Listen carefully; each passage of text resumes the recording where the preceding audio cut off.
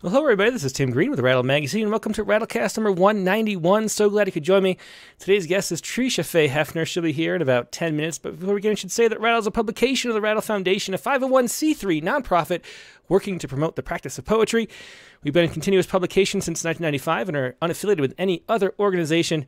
We just do it because we love poetry, and I know you do too. So please do click the like button and share, subscribe, leave some comments on iTunes or on Spotify or whatever else, Amazon, I don't know. Somebody said you can find the podcast just by talking to Alexa and saying, like, Alexa, give me the Rattlecast. Well, we'll do that and then give a review, and that'll probably be helpful. I don't know.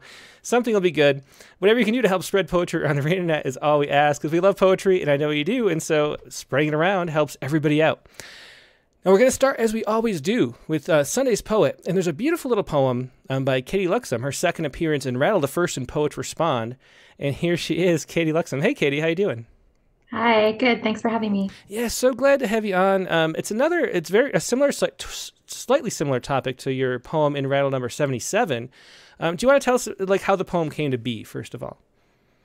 Sure. So last week was a super busy week for me, but obviously couldn't help hearing about Ralph Yarl, who was shot in Kansas City, a young boy. And then it seemed like the same day I heard about Kaylin Gillis being shot in upstate New York. And then literally the same day, my daughter, who's in 7th grade, started getting these texts from the school administration that there was potentially a threat of gun violence at school, and there was an investigation. They were trying to see if it was credible or not. So all day we were kind of getting these text updates. And that afternoon, I went to pick her up from school, and I was just sitting under these beautiful blossoming trees waiting for her, and their kids were filtering out. And this was just juxtaposed with all this kind of potential horror that seemed to be going on with gun violence the whole day. So finally, I heard my daughter's side of the story, and it ended up to be, mostly rumors she had heard, and her friends are texting and talking about it and just basically talking about how scared she was. So later that night, I started thinking about how things unfold. And this day at my daughter's school wasn't even newsworthy, like nothing actually happened, but still just the amount of fear and potential danger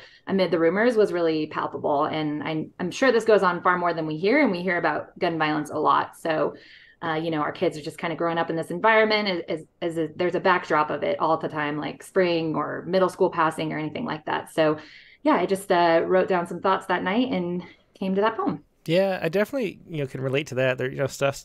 Our kids go to a great school, but you never know. And there's certain kids I see, and you can't help but think, like, well, you're one to keep an eye on, kid. And you just never know, which is something that I never had experience growing up. There were fights and bullies and things, but the idea of somebody doing that was so foreign. Do you want to go ahead and read the poem, and then we'll talk a little bit more about it?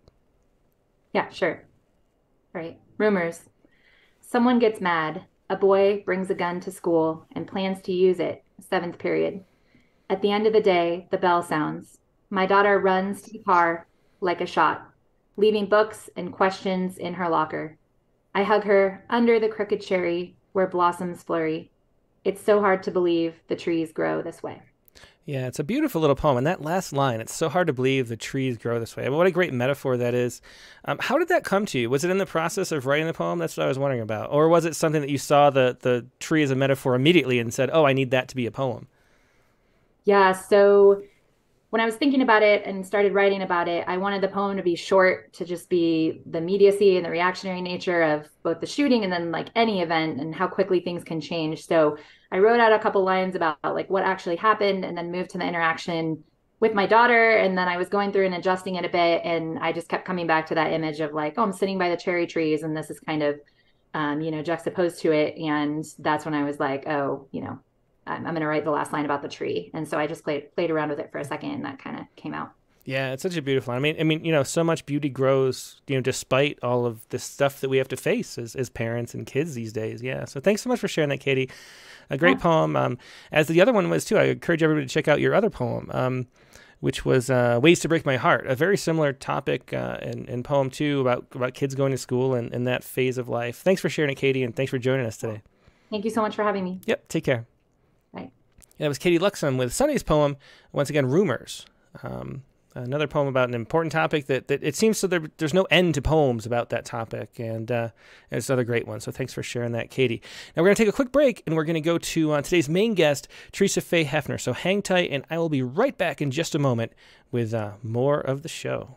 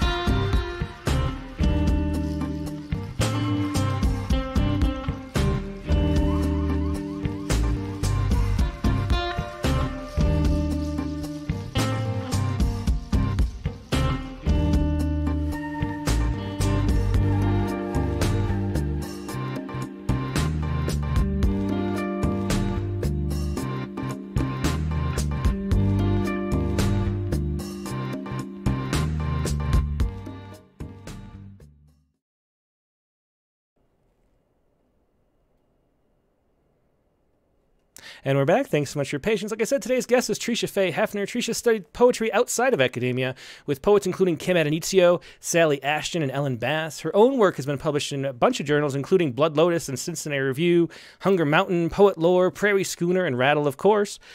She's the founder of the Poetry Salon, which is a big thing we'll be talking about. And she is the recipient of the 2011 Robert and Adele Schiff Poetry Prize. Haefner is also a 3-time Pushcart Prize nominee and author of 2 chapbooks, The Lone Breakable Night and Take This Longing from Finishing Line Press. She holds a degree in Humanistic Psychology, which is also a thing I want to talk about, with a specialization in creative studies from Saybrook University. And her new book, which just came out or is about to come out maybe, is When the Moon Had Antlers, which won the Pangea Prize. It is out this spring from Pine Row Press.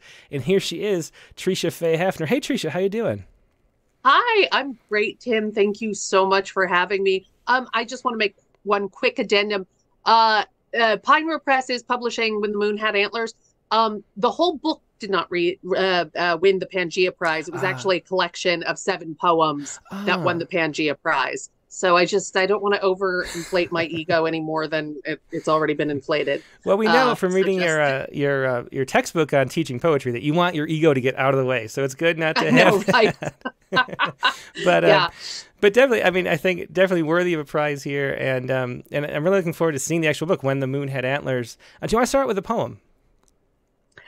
Yes, absolutely. Should I start with the one that was published in Rattle, or do you have a preference? Yeah, sure. That's a good way to start. Yeah. Okay, great. And I'm just realizing, of course, that that's the one that I don't have readily available right now. If it's okay with you, I'm actually going to start then with one of the opening poems for the book. Sure. Which is Territorial Boundaries. And not to overinflate my already inflated ego, but that one was a finalist for the River Heron Poetry Prize. So I guess this is a good poem. Anyways, it's Territorial Boundaries. Great. See the way we pocket our sadness, dress in isolation, keep the lights on. We can see what's coming for us. Cars, cable bills, the man who enters without keys. It's a hustle for meaning, odd mating dance of money, whiskeys threatened for $9 a piece.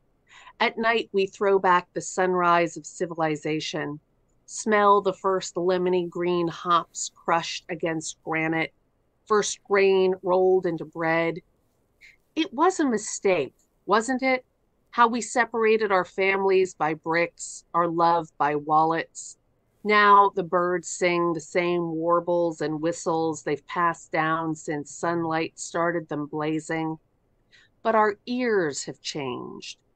Is this why we affix heads of animals on gods, carve wings onto the backs of angels, tattoo ourselves with feathers to remind us how easy we were as animals? Everything built inside our bodies, claws, sinew, a warning signal attuned to someone else's hunger. We wanted nothing but days nursing on rain. Today, deer still circle the forest. They live in an abundance of silence, sleeping on the wet of winter, fur ignited by snow, not even waiting for a thaw.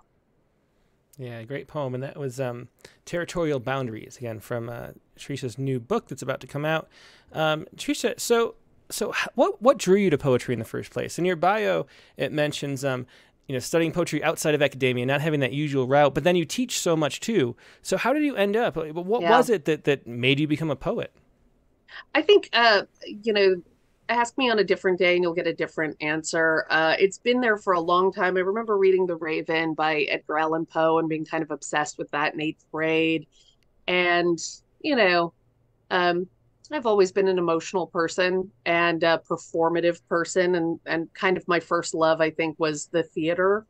And poetry just wound up being, I think, the medium that worked best for me, although I didn't really realize that until the end, like the very last semester at UC Santa Cruz.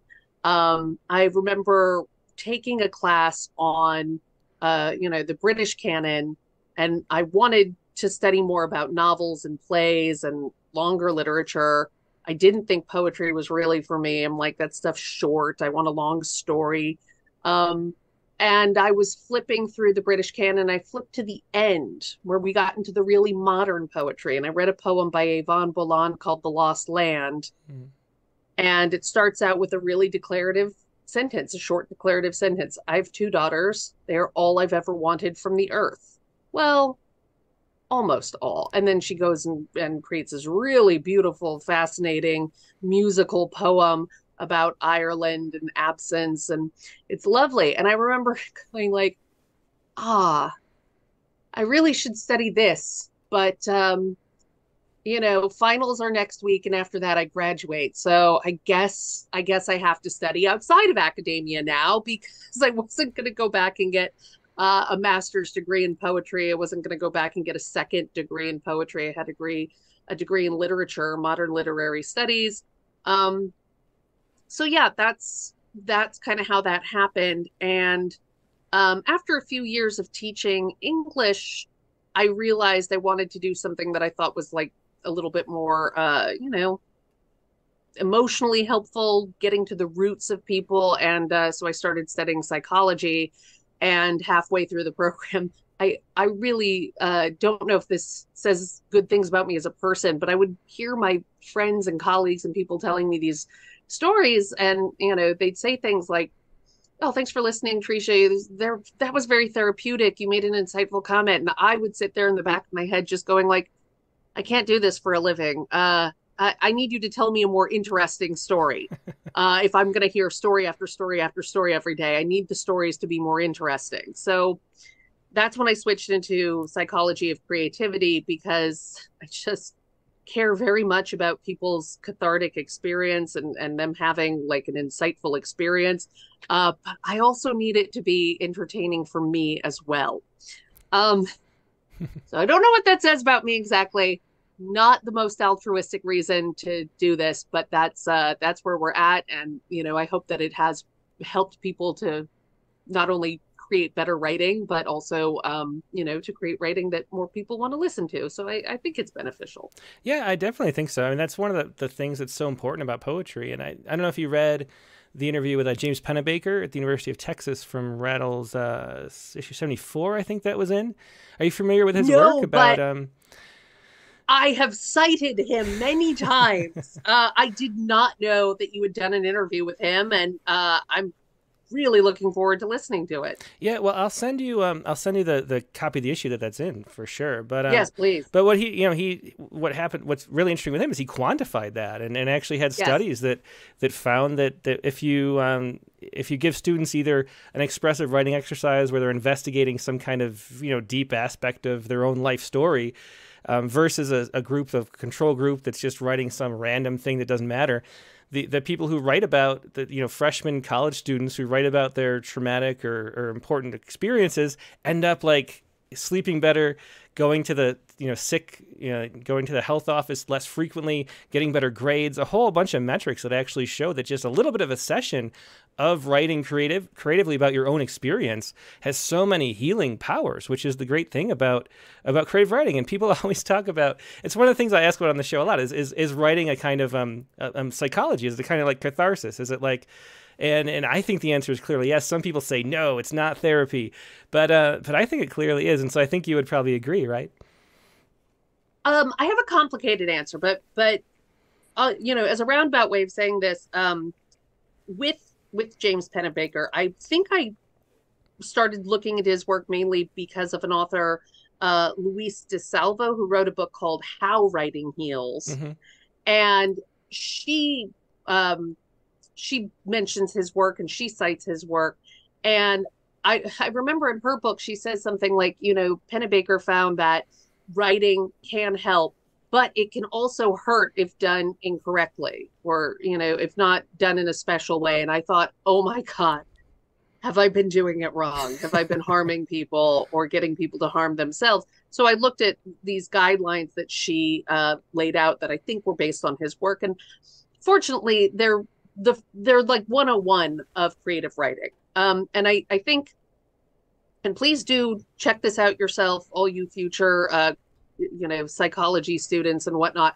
But I believe what he said is something along the lines of, if you're just writing and stewing on a problem and just saying over and over, my life is terrible. My life is terrible. This person is terrible. I have been wrong, and you're just really digging deep with it. That's going to hurt. That's going to make things worse for you if you're just ruminating.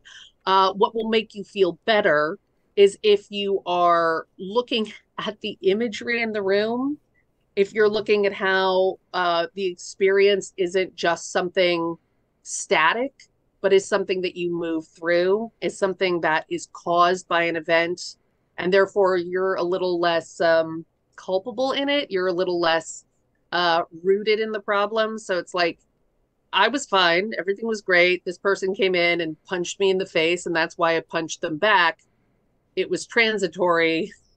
It was a cause and effect situation. And I thought that's great. These are the things you teach in creative writing. Like in poetry, we teach the volta. Okay. So if you're going to sit there and talk about how terrible something is, well, you need the volta then to like shift you out of that, hopefully.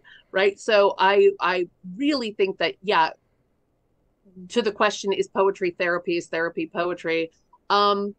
I think that we can take some of the things that we know about how to make better writing, and those questions can apply to us in terms of asking, how do I make better thinking, better feeling, right? So it's not an either or situation. I think we're asking the wrong question. The questions are, how can we use poetic techniques or creative writing techniques to help us have a better therapeutic experience? How can we use therapeutic techniques to help us have a better experience of our creative writing and our creative lives in general? So, it's not a binary, it's a big circle. It's a big interconnected spider web of cause and effect there. Mm-hmm.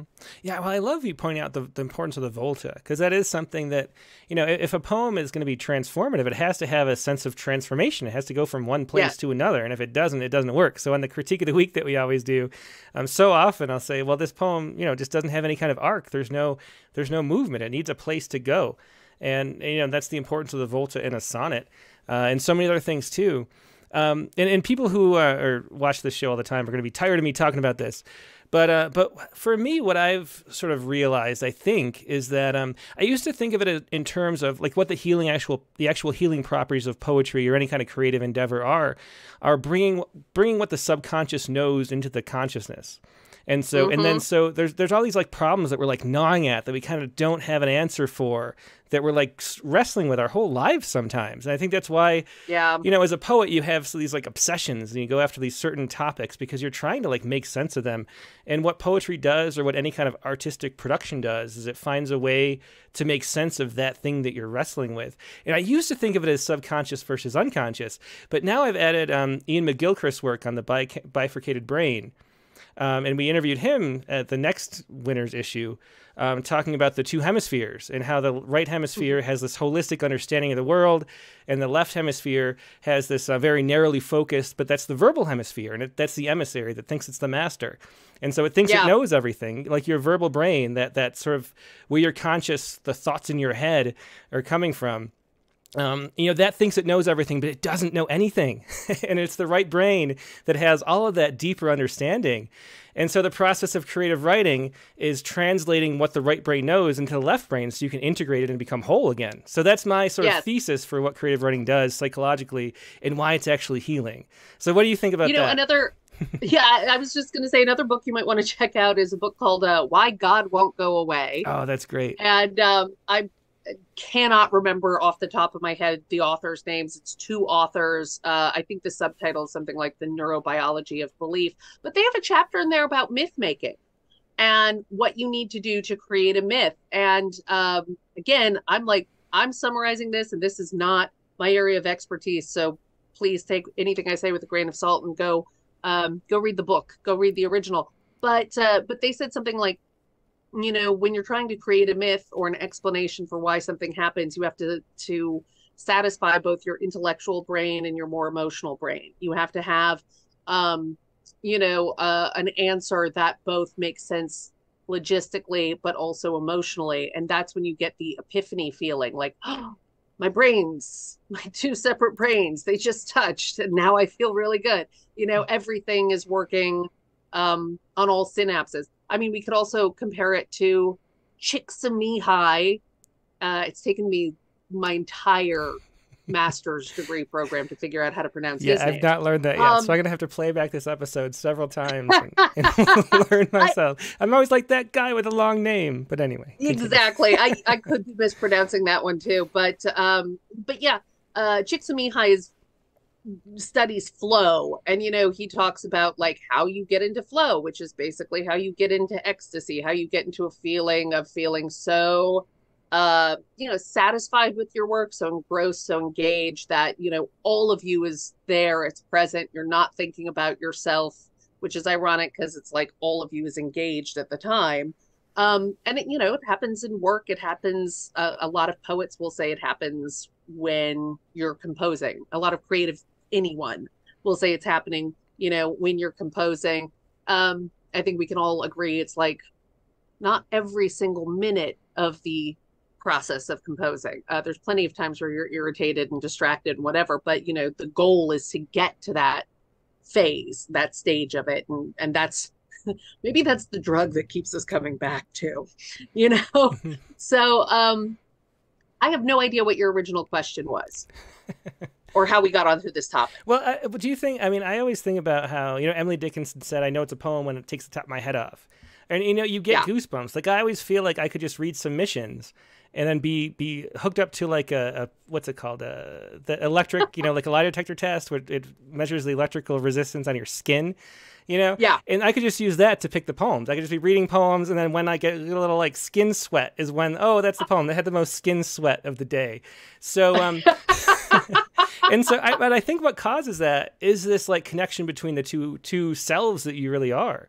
And so, you know, it's like a bridge over that corpus callosum that has, it's like, you know, like there's like a lightning bolt that like bridges that gap for the first time in a long time about an important topic. And that's why poems or any kind of art really is so powerful, is it because it bridges that gap and lets us see the connection. So I think, does that concept resonate with you? I guess is my question, given that you come at it similar topic from different maybe angles or theories. Yeah, absolutely. And I think, you know, poetry and writing and the creative process, so very mysterious. I went and got a master's degree in humanistic psychology with a specialization in creativity studies. And, you know, a lot of the books out there are still saying, well, this is theory and we can't determine for sure, and it's impossible to know. So it is impossible to know, but I like knowing. Me too. Which means I'm perpetually thwarted.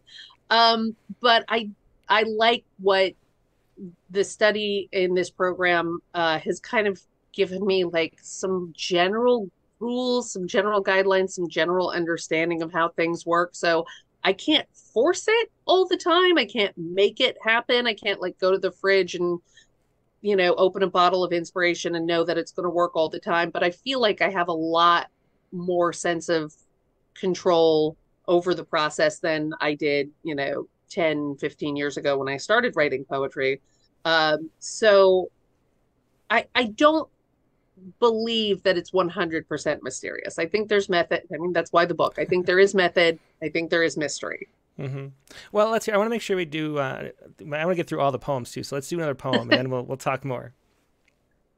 Okay. Yeah. Great. So this one is also I selected the selection of poems that won the Pangea Prize because they had asked for 7 poems, and then you asked for 8 poems, and I thought, well, I'll just choose those 7.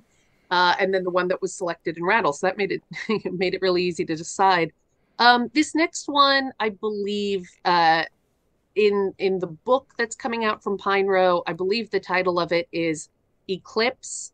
But the original title was The Basket of the Sky Gluts Itself on Stars. No matter how fast the city grows, darkness takes us back to our place. Each constellation a collection of seeds gloamed around the root of its growling. I lucubrate, listening to the nocturnes and the benighted sounds of moths alighting among night-dwelling animals. Lions roost near Cassiopeia. Poets follow the feet of the bear.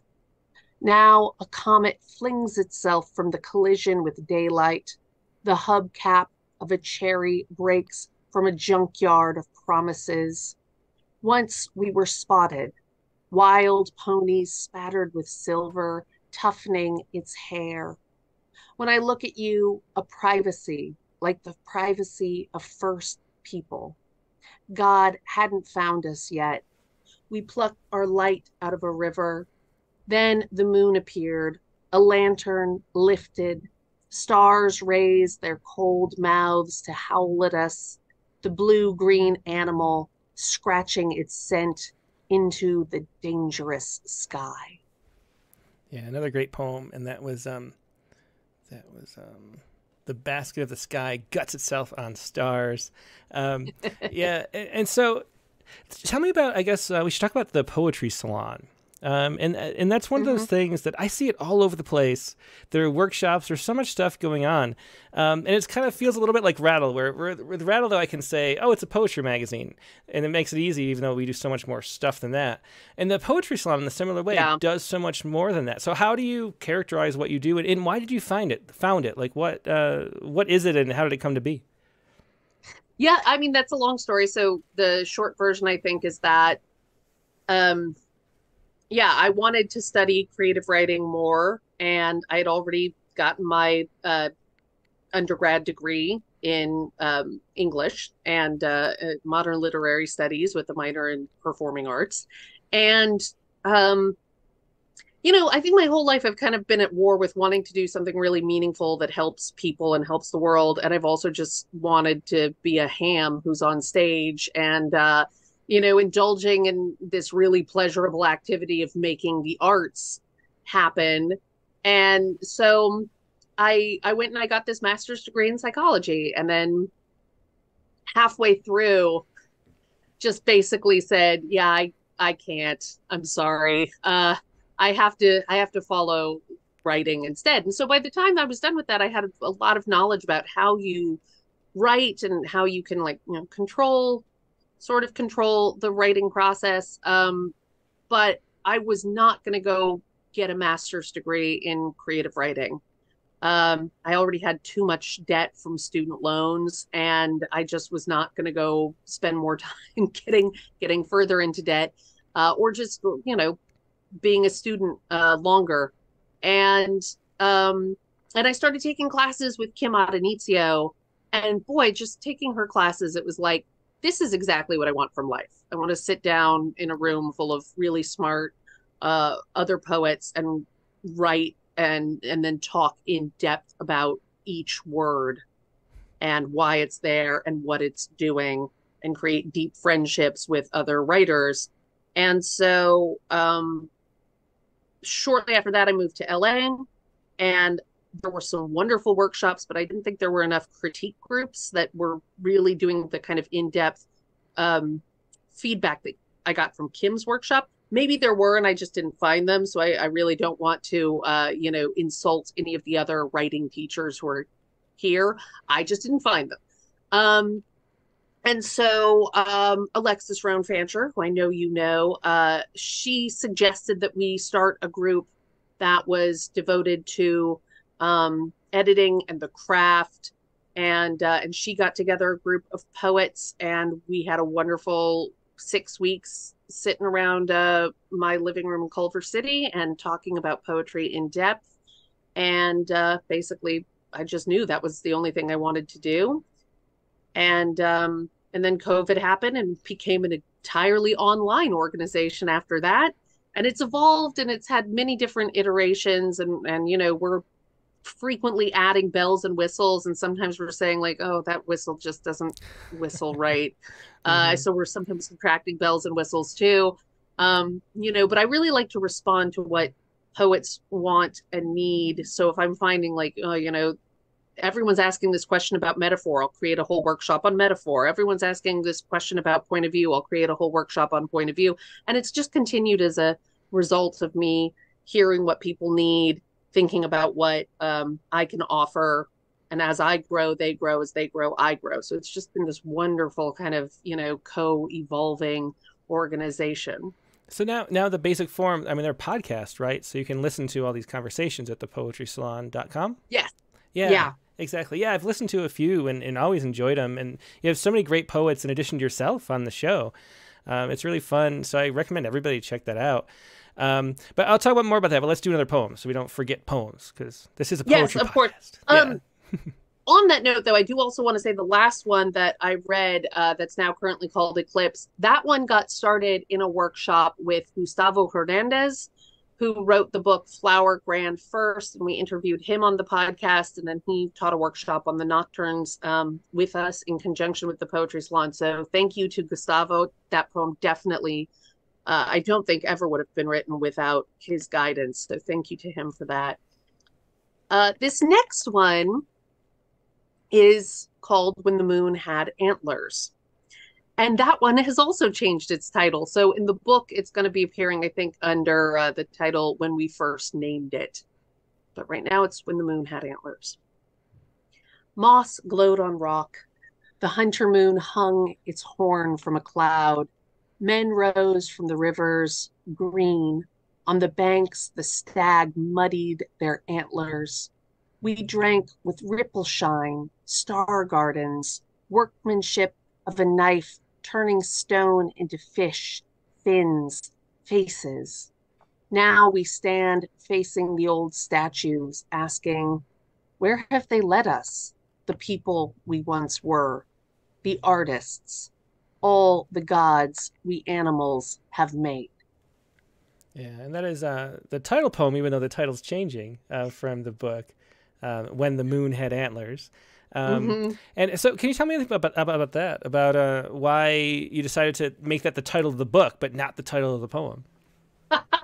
Yeah, so that one, I mean, that one's got a complex evolution to it as well. Yeah, When the Moon Had Antlers is definitely one of those lines that came to me in a flash. Conscious mind, unconscious mind, what have you. I hadn't overthought that one too much. And then I'm sure I gave it to a couple of different folks to help me edit it. And someone suggested that be the title. And yeah, and I mean, the other title of the book was The Pleasures of the Bear. And I really like that as well. But we took a vote on it in a class that I was taking with Kelly Grace Thomas, also friend of the pod. Mm-hmm. And the vote was definitely When the Moon Had Antlers. And then yeah, the reason I changed the title of the poem again is one, I'm just very indecisive. And I don't remember what else it was.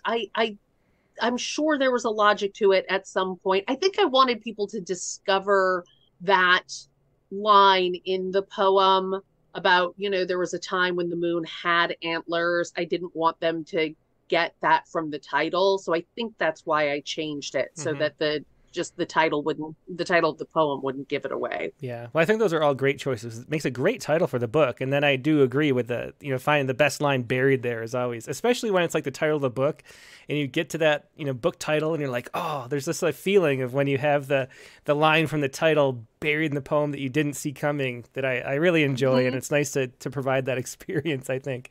So with the Poetry Salon, I mean, we talked about the healing powers of poetry, and the Method and Mystery, this textbook that you've written, basically about prompts in your practice at the Poetry Salon. It really, what I love about it is it really focuses on process, and rather than product. And so, what is it about the process of writing that makes you want to focus on that rather than I wrote this book of poems that I'm really proud of that won these awards? Why is it the process that matters? Well, so when we study the psychology of creativity, we're focusing on the 3 Ps. Unless I'm leaving one out, it might be the 4 Ps. But it's process, product, and the personality of the person who's doing it. And the process is the joy of it, I think. Anne Lamott will say that in Bird by Bird. Anne Lamott has said that, written that in Bird by Bird. I think every writer will tell you it's the process that's really the reward. And I would say there's different parts of that process too. There's different aspects of it. There's that moment when you're writing and you really get in control of your subject, or you feel like some kind of power coming through you and you just feel great when you're composing. I think that is just something we all want. We all want it, all the time. And that's what keeps us coming back. But that you also can experience that when you're reading a poem, when you're reciting it, when you're learning it by heart, as Kim Rosen, one of my mentors, would say, and sharing it with others. This is a little, again, beyond my pay grade, but some of the psychology around how poetry heals to suggest that it is the sharing with others that's a big part of the healing process, because as with everything else, I think I can pretty much say this with some confidence, but like, having friends makes for a happier, healthier life. Yeah, I would think so. I hope so. Yeah, I think most of the research bears that out, right? And there's people who know nothing about poetry who will still say having friends and having strong community connections it has a positive effect on your life, right? So yeah, I think, to me, that's part of the process as well. I might have a really bad day of writing at the Poetry Salon where I don't feel super thrilled with whatever I wrote, but then I listen to something someone else wrote. I'm hearing them. I'm hearing other members of the Poetry Salon, develop their craft, or they're having a breakthrough, or they're not, and they're bitching about how hard the writing was. And I can bitch about how hard the writing was for me that day too. And like, I really feel like my writer friends know me in a way that other people in my life won't. And I know them in a way that probably other people in their lives don't know them, like talking with even my therapist, I'll tell her about how hard the day was, but she doesn't know how deeply I love daffodils. Never come up in conversation with her. Comes up at the Poetry Salon all the time. Like, those people know how I feel about daffodils. They know me on a much deeper level than anyone else will, because how you feel about daffodils or the other things you're obsessed with, like, in a way that can define you much more than your anxiety about your bank account. So I think that I have much happier, healthier, deeper friendships because I write and share with other people. And so to me, that's part of the process and the joy of doing it as well. Yeah, it's interesting too. I mean, that idea of sharing is so important. And I think it's because, and it's something that I don't think Pennebaker's touched, which would be great if him or one of his students did. If you, compared someone who shared those stories that they wrote down, that, the expressive writing with someone else, how would they be even more improved than somebody who kept it and, shredded it up like he encourages people to do, so it'll feel open, so they'll feel open about it. He encourages people to just tear it up and throw it away after. But I wonder if sharing it, because there's something about, having a container for your problems, for your anxieties or your fears or your hopes or your dreams or whatever, and having some kind of container lets you have control about it, because you can carry your container and you can pass it around, you can look at it, and there's a way that it's like outside of you and not buried deep inside when you have a poem to hold it. And so I think that's a big part of it. Well, and I think also I just want to caution people too. It's very important to have an appropriate container and to have an appropriate group. I think, I know people, this is horrible, but I do know a lot of people who will come to the Poetry Salon, in later years in their life and say like, yeah, I got into writing when I was like 10, but someone said something mean, so I stopped for, most of my life. So, I do understand why some people would not want to immediately start sharing. I wouldn't advise that, you write something deeply meaningful and vulnerable and then throw it to the masses, because there can be a lot of negativity around that too. So, find your sympathetic audience, find a trained poet to sit there and listen to you with their heart open and hopefully taking some of the judgment out of it. So, just that caveat, so people don't go endanger themselves, just by showing their poems to anyone on the street. Yeah, that safe space is so important. And I think you mentioned, did you work with Ellen Bass at some point? I was so lucky that we had Ellen Bass on the Poetry Salon cast. Okay, maybe that's what I'm thinking of. Yeah. Yeah. I don't think I've ever technically taken her classes, but I have learned so much from her. And she's just one of the nicest people on earth.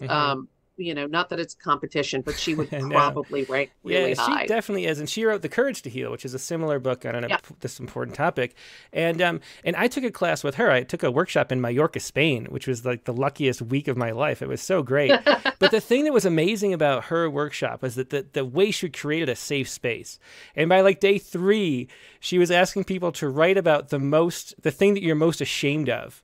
And I actually did. I've never shared anywhere else, but I wrote a poem. A few people have read it, but not many. And somehow she created this safe space where you could like dig deep into that, like whatever that is, whatever you like need to say that you haven't ever said. And I think that's something, reading your book, Method and Mystery, that you try to do in your workshops too. So how do you go about creating a safe space, and can you speak a lot to the importance of that? Because that really does seem key. Yeah, I think, I definitely can't take full credit for this. And I've had some interesting experiences because right now we attract a lot of diverse students. We attract a lot of students who have been writing for a long time and really want to have in-depth discussions about craft. And I think they come kind of prepared, you can say on day 1, hey, you don't know me, you don't know anyone else here, but write about your most embarrassing secret. And they're like, yeah, I know how to do that. I know how to share, and I'm not going to get embarrassed, but we do have sometimes new students who have never written before or never shared before, or, still feel uncomfortable. And it's a number of things. I mean, one is I tell people that they don't have to write something great. Something I love saying to people is like, look, you can go to a journal, or you can go to a bookstore. You can buy a book of poems that are heavily crafted and thought through and well written, but only here in the workshop do we get to see each other's messy first drafts. There's something really special about that, and I want to hear your unfinished poem. I really do. And then, something that my friend and one of my first poetry teachers, Brendan Constantine, told me after I got a Pushcart nomination, I was getting real in my head, and I was like, oh God, how do I get another Pushcart nomination? And I couldn't write for a while, and I wrote to him, just like, help. And he says something like, remember your worst writing is always ahead of you, and go out and try to write something intentionally bad. So I tell poets, like, just whoever writes the worst draft wins. I really want you to write something terrible, and you get more respect from me if you feel vulnerable enough or brave enough to share your bad writing. So I try to make that really the point of the exercise. So it's not only is it okay, but it's like valued that you're sharing something unfinished. That takes a lot of bravery. And then also they just see each other sharing. They see each other sharing, and they see everyone else in the room like being nice and supportive. And I think, if they don't want to share on the first day or the second, by, the third or fourth time they come to the Poetry Salon, they're like, okay, I know this is a safe place. I've seen other people be safe here, be held. So, I would say to writing teachers, I've heard this many times, but there will often be students who won't share for, a session, 2 sessions, a month. And then one day they're ready and they share, and then they take over the class, so like I don't think you have to force it. I wouldn't advocate anyone force it. That's also another big part of setting a safe space. Yeah, it's so interesting, that advice. It's great advice to write bad poems. And I remember, I fell in love, similar to you, like toward the end of my undergraduate time. I was in sciences, and then I fell in love with writing poems. It was just so fun to do exactly what you say, that whole just picking things apart and discovering new things you didn't know you knew, and then like playing with poems and trying to make them work. Mm-hmm. And it was just so fun compared to everything else that was so boring. And then so I continued doing that and just having so much fun with it. And then I ended up having a job in poetry, and ended up having a book. And then after the book came out, I was like, oh God, this is serious. Like, people are going to read the poems I write, and like, I'm trying to like make them good. And that just ruined it for years. It was so hard. Yeah. And I kind of, to be honest, I kind of blamed it on my kids, because I had like young kids at the time. And I was like, oh, it's their fault. But the truth is, my ego was like so in the way of like trying to actually make poems good instead of just making poems. And it took a long time to figure out how to get past that. Yeah, that's the hardest part. And that's the thing that I, think is a mantra too, is just like, look, I used to take workshops with Jack Grape's method writing, and I love Jack and I love his writing, and I please everyone go get the book Method Writing. It's definitely a game changer. But when I was in his workshop, and I was a seasoned writer, I knew better, but I couldn't help it. Like, I'd get an assignment, let's say on a Wednesday. So Wednesday night I'd go home and I'd write, and Thursday I'd write, and Friday I'd write, and Saturday I'd write. And then, like Tuesday night, I'd write the thing that I wound up sharing in class, because, those other 6 days I was preening, I was posturing, I was trying to show the class how good I was. And it wasn't until after I got through all that BS that, the real thing would come through. And I know that, I have a degree in that now, but getting past all that, knowing that that's what you're doing, sometimes you don't know. Sometimes you don't know. You're like, I'm being authentic, really being authentic. And it's not until later you're like, no, I was lying. I was definitely lying. Yeah. Checkers calls it the deep voice, I think, right? Yeah. And I'm trying to find it really quickly, a quote. We have a great quote somewhere. Where did I even put that quote? But he talks about that sort of like, I don't know, some kind of like archaic, like deep down grunty kind of thing that comes up and you can't even control it. And that's what you're searching for in writing. And and how do you, the question is, how do you find that? How do you get through so it doesn't have to take 7 days? Because I think you'd say probably by now you know how not to do that. You can write a poem in a workshop that you like. So how do you, and that's what you teach in this method and mystery, how to get to that mystery that we don't really quite understand. Is it the right brain? Is it the subconscious? Is it the, God speaking through our veins? What is it? Who knows? But however it is, you figure out how to get to it in your classes. So what is your advice to get to that mental space?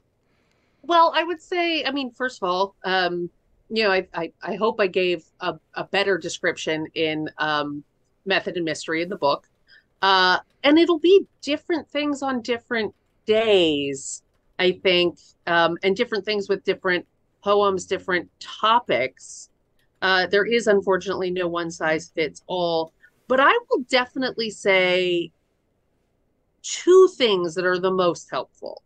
And one, I think, is that you want to get into a truth-telling voice. So if you're trying to write a poem about something really big, your whole relationship with your mother, how you feel about God, the war that's going on, that can get really hard. Try just describing what's in the room for a few minutes. Try saying what's absolutely true and provable. I like that. I really like doing that because if nothing else, like it connects you to a part of your voice that is not trying to BS, right? So it's like, I forget what day this is. It's Monday, right? I'm talking with Tim Green on Rattle. There's a cup of tea next to me. Look, I can talk. I can write these things down. The apparatus is working. Now I can go somewhere else with it. I often also credit the line, "Listen, I want to tell you something ordinary," which comes from a poem by Brendan Constantine. And I think those are some really good rules. Like, listen, you want to get the reader's attention, then you can tell them something ordinary and don't try to impress them too much. Like, listen, it's Monday, talking with Tim. Outside there's rose bushes flowering, and probably some birds in the trees, right? So that's just getting into the normal sensory perception too. So that's helpful. And then I would say the other really useful thing, if that's not working, if you've got a poem that is just not working and you can't figure out why, I love meta poems. Write about why you can't write about it. Write about why this poem isn't working. I had a wonderful experience like 10 years ago. I was trying to write, do a workshop on gratitude. And I instructed everyone, write about what you're grateful for. And I think I maybe threw in there, or maybe she did it on her own. I said, if you don't want to do that, you can switch topic. But somebody wrote a poem about why she couldn't write about gratitude. She's like, I got too much bad stuff going on right now. I got this, I got that. And she just wrote this great rant about everything going on in her life that was preventing her from feeling gratitude. And it was a really vibrant poem, and it definitely instructed me. I just thought yes, I'm going to tell students from here on out, if they don't want to write about the topic or they're having trouble, write about why they can't write about the topic or why they don't want to write about this topic. That unleashes some stuff, So, I would say those two things are probably the most useful tools that I have that, at least 7 times out of 10 will get people out of a rut. Mm-hmm. Yeah, and and that's what it's all about, really, is finding that place inside yourself where you're telling the truth, I think. I'll read this quote because this is from the interview with Jack Grapes in Rattle number 15, which is out of print, but it's in our Conversations anthology too. To find it, though, I had to pull this up from my terribly old blog, so old that the characters don't work. So all the quotes and stuff have like weird. I really got to fix that. But anyway, this is what Jack Grape says about it. I'll just read this paragraph. As I began to write more seriously in college, I realized there was something missing in my work. I remember picking up a book by Thomas Wolfe, a short story called The Lost Boy, and I heard a tone. I don't want to say a voice because people think voice means character of a person or personality. It doesn't.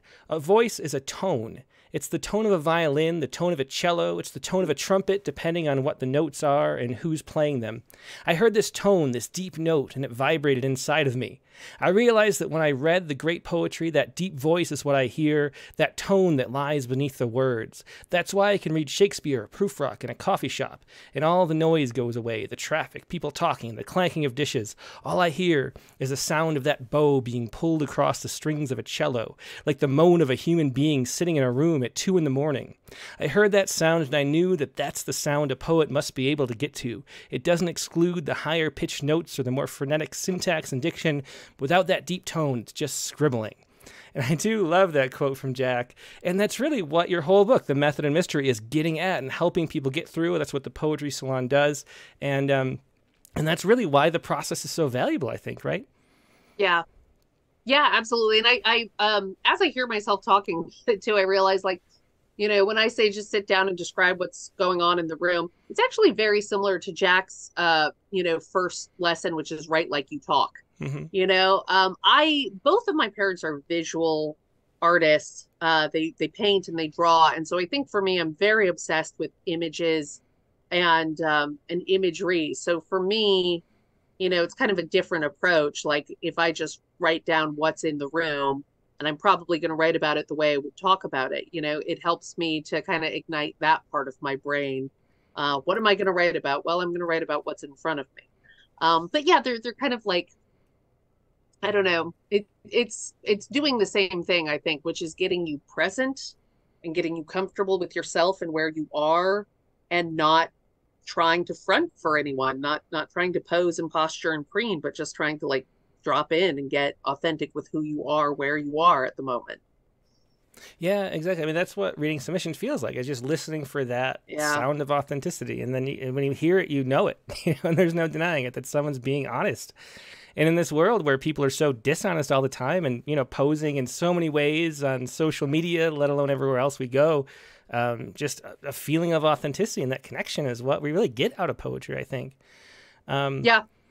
Yeah, well, we got to keep doing poems, because this is like my favorite topic that you like, and so I could talk about it all day. But let's do another poem. And then I should say, too, if anybody has any questions for Tresha, I'll leave them in the chat window, either on Facebook or YouTube, and I will pass some questions along as well. But let's hear another poem, Tresha.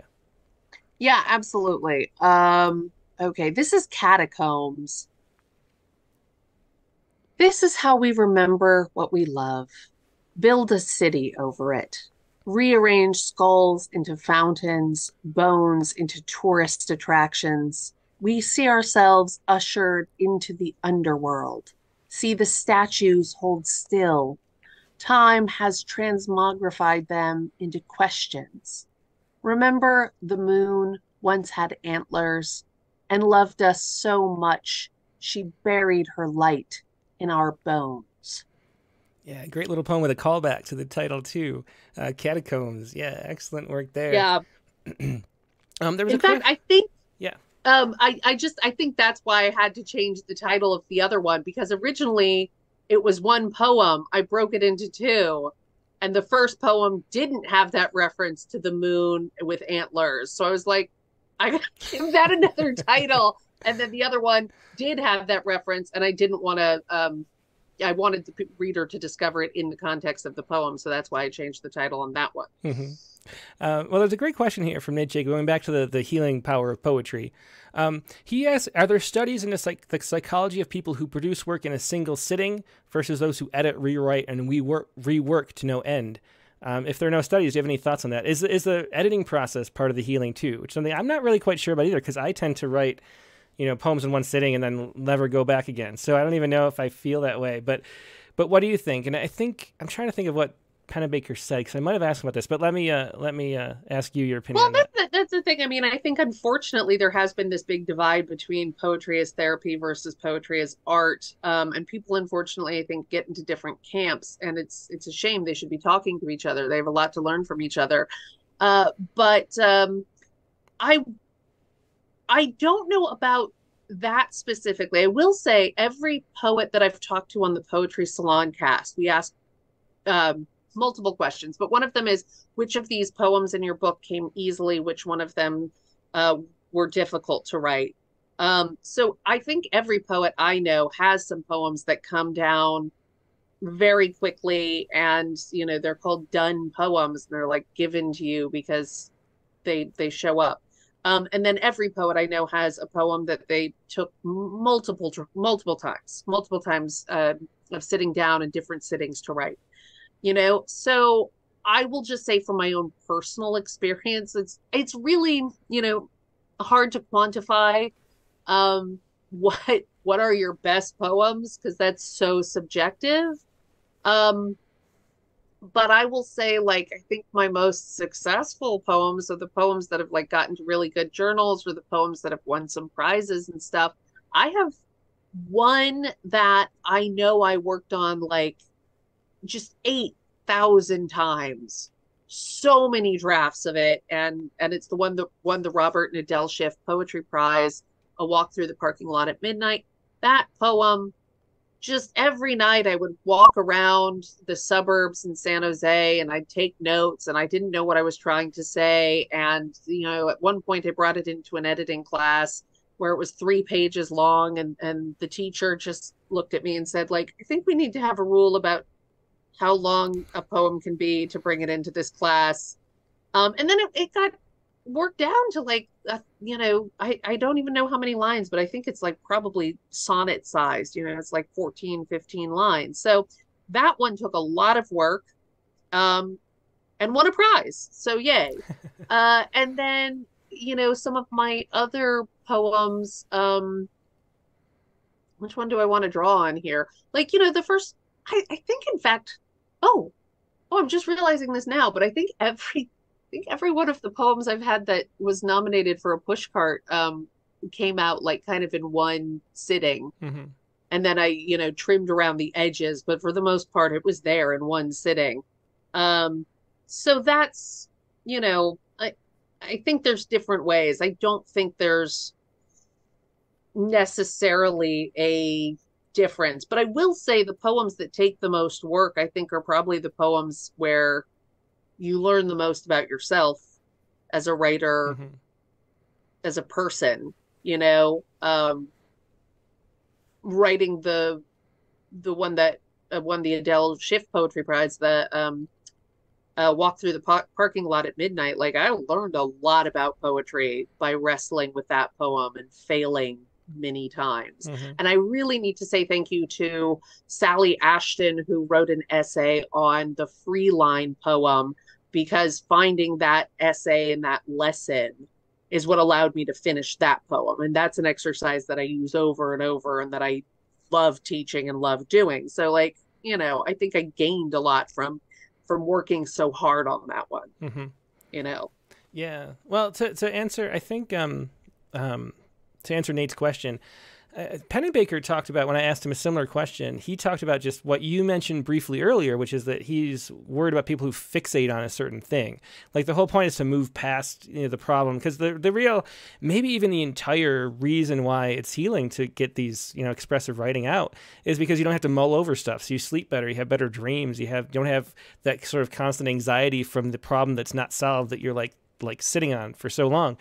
And so he would say that if you if you're mulling on something too long, you're actually causing a bigger problem. And so the point is to move past it. But I think he's actually wrong, because I think I think that if you're discovering new things about yourself, if you're moving stuff from the subconscious to the conscious mind, whether it's in the revision process or the writing process, the initial draft process, either way, if you're learning something about yourself or your view of the world that you didn't really articulate yet, then that's healing, because that's what the healing really is to understand yourself better.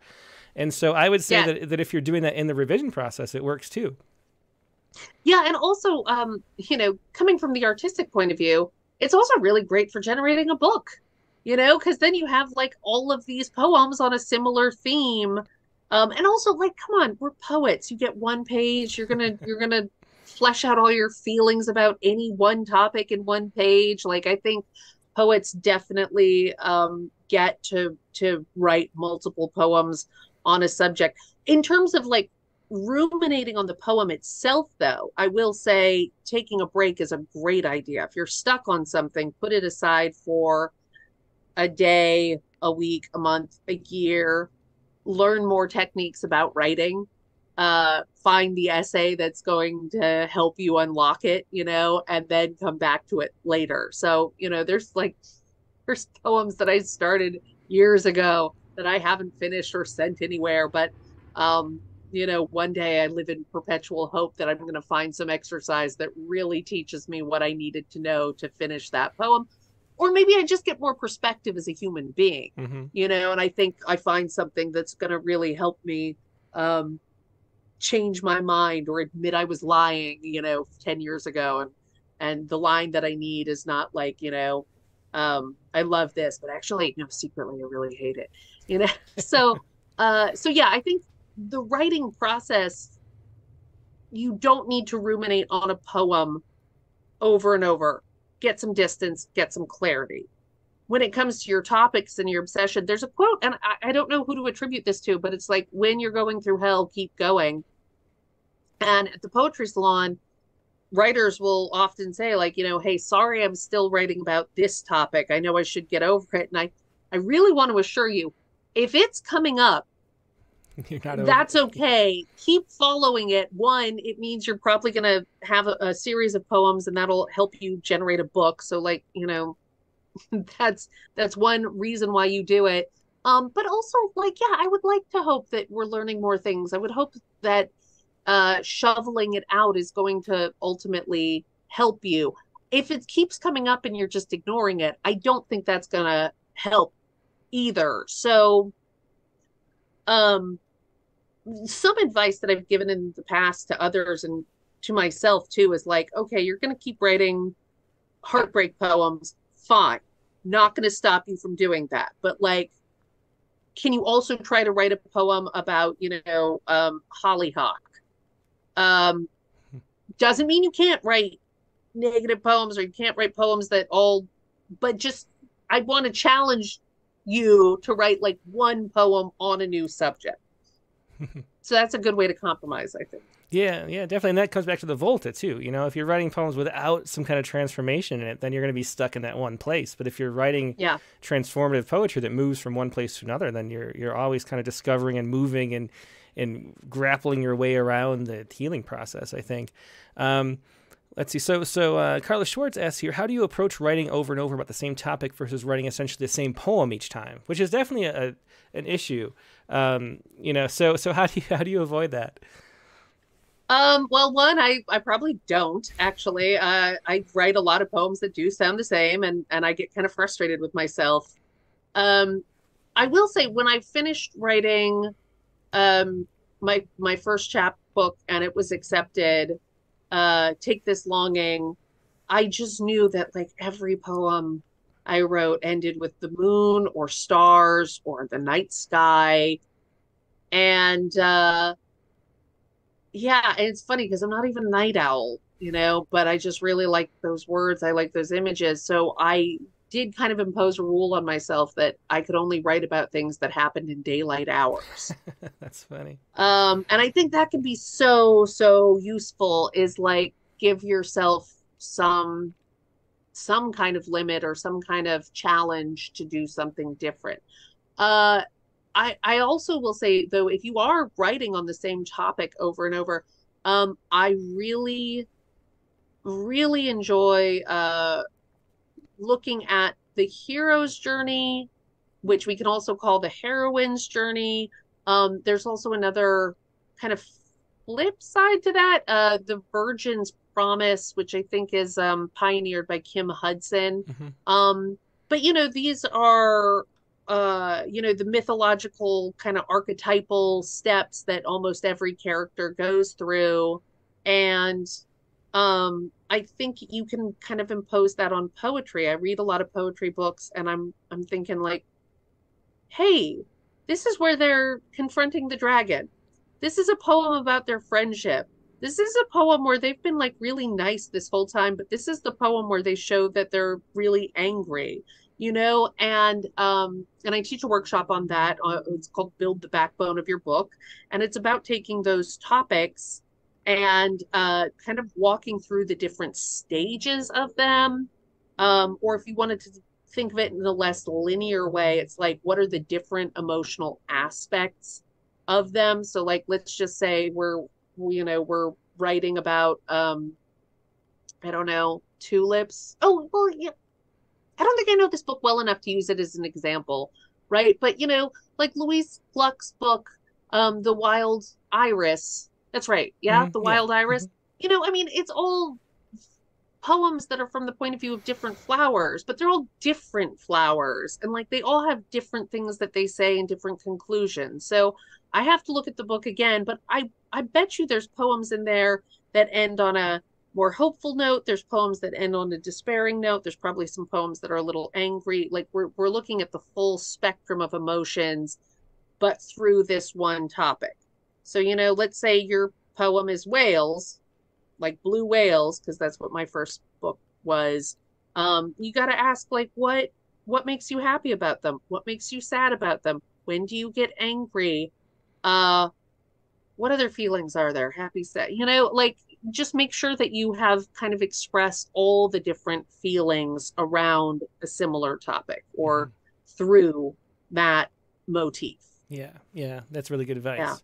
The hour's flown by, but let's do, if you're not in a rush to go anywhere, let's do 2 more poems and a little bit of talking in between. So the second to last poem next. Yeah, absolutely. Okay, questions for a search engine. If only you could sing me a star song like the bards used to do. Layers of history sediment over, languages lose themselves, and under the man-made lake something lurks, lying dormant. If only you could predict the past like a soothsayer, break open like oracle bones. On this side of the flowers, the tea leaves keep falling.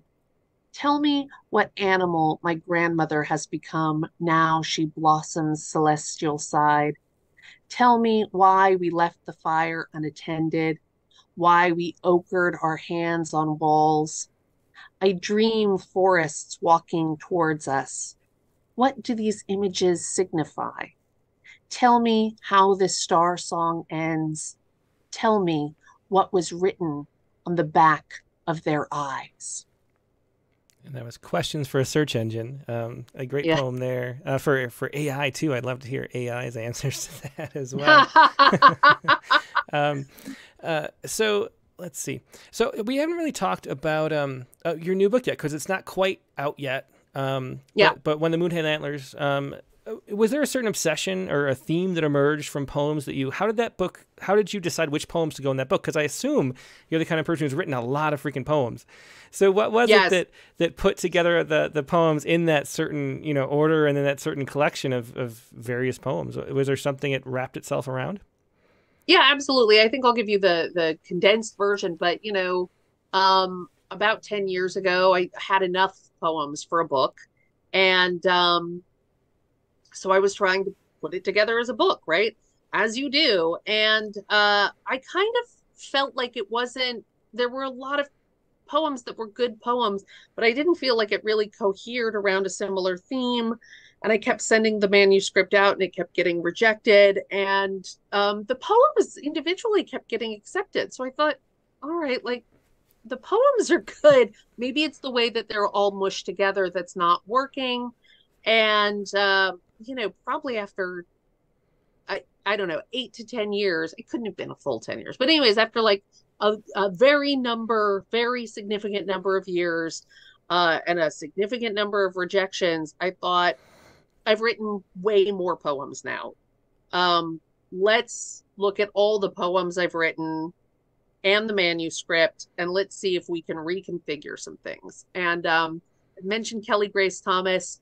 She is my bosom buddy as far as poetry goes. She offers me lots of great feedback. And, over the years, she's told me some of the poems that I've written are like her favorite.